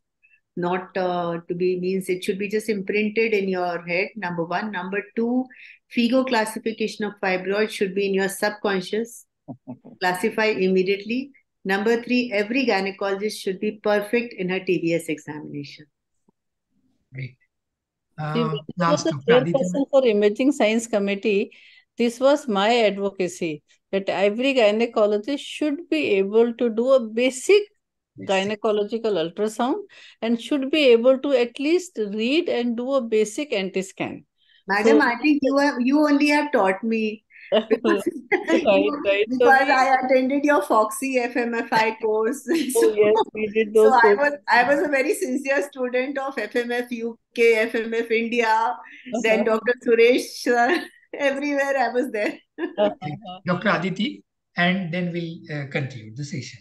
I think everything has been all the take homes have been given. I think we have to be thorough in our examination of the patient.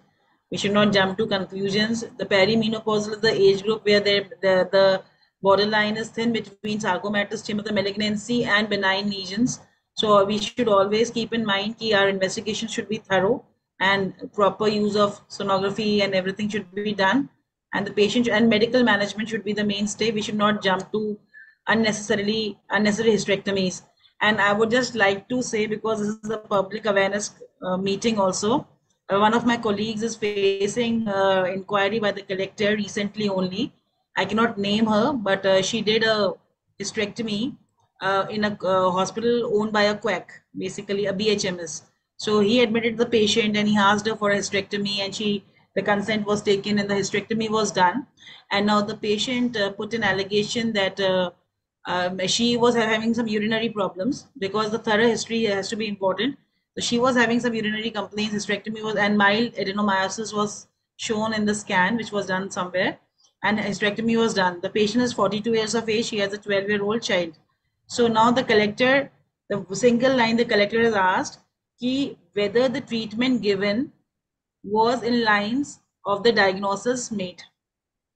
So the diagnosis was cystitis and mild adenomyosis. The treatment done was hysterectomy.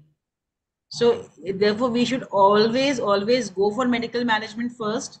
Write it on a piece of paper. The patient is advised for medical management, and then only the surgical management should be offered. So thank you very much, all panelists. I think it was a very great discussion, because many a times what happens is we take too many cases and we discuss many whatnot things. But I think each point, each case was discussed very well. So we are very much thankful. I am very much thankful to Dr. Meenu madam as well, because she has given many insights. I thank Dr. Monika Umbardan madam for inviting us, though it was a last minute invitation, but really we enjoyed this. And I thank Dr. Priyankur Roy and all Foxy members, all my panelists, chairpersons, and thank you very much. And we must say thank you to Corona, because again, yes, such webinars are needed. Not always the product oriented webinars should be done, but these are very fruitful discussions and the fantastic. I am very much thankful and I am happy. Over to you, Dr. Meenu madam. Thank you, Gorakh sir. Oh, yes, ma'am. Yes, Thank ma'am. you. Thank you, Meenu ma'am. Thank you, Gorakh sir. Thank you, Moderator with Shatabdi. me. Thank you, Monica. Thank you, all the panelists. It was a very nice blend of people who are in private practice as well as people who are in government sector. So we could get the insight from both the angles and we could understand, how to manage these patients. So very, very good take-home messages, I think, from all the panelists were fantabulous. Everybody gave a very, very good take-home points. And I'm sure the people who have attended this particular webinar have enjoyed it. And thank you, Corona team. Thank you, Priyankur. I don't see him. Thank you, Monica. Thank you, Satabdi, for nice introductions. And thank you, everyone here. Yeah. Thank you. Ma'am, before Shatabdi gives the official vote of thanks, I would like to also thank Gorakh sir for chipping in at the last moment. Actually, this panel was supposed to be taken by Madhuri ma'am, but because she was traveling to a meeting in Hyderabad, she couldn't join in. Gorakh sir, thank you so much for accepting our invitation and being there at the last minute as a savior. Meenu ma'am, you have done a complete justice to the topic in spite of not being a forte for you. Ma'am, definitely when we have any fetal medicine program or any imaging endoscopy program, I will always invite you again, ma'am. Thank you. Thank you Sabhi, all. Thank you very much. Yes. wishing everybody a very happy Diwali. Happy Diwali to you as well. Thank you. Same to Thank you. you. See you Diwali again to till the next webinar. Good Yes, night. thank you all. Bye, webinar. We should meet up. Sure, ma'am. Yes, thank you. Thank you, ma'am. Good night, everyone. Thank you so much. Thank you, Abhishek, for being Thank the you, ma'am. technical support. Thank you, Corona. Thank you so much, ma'am. Good night. Monica, ma'am, thank you.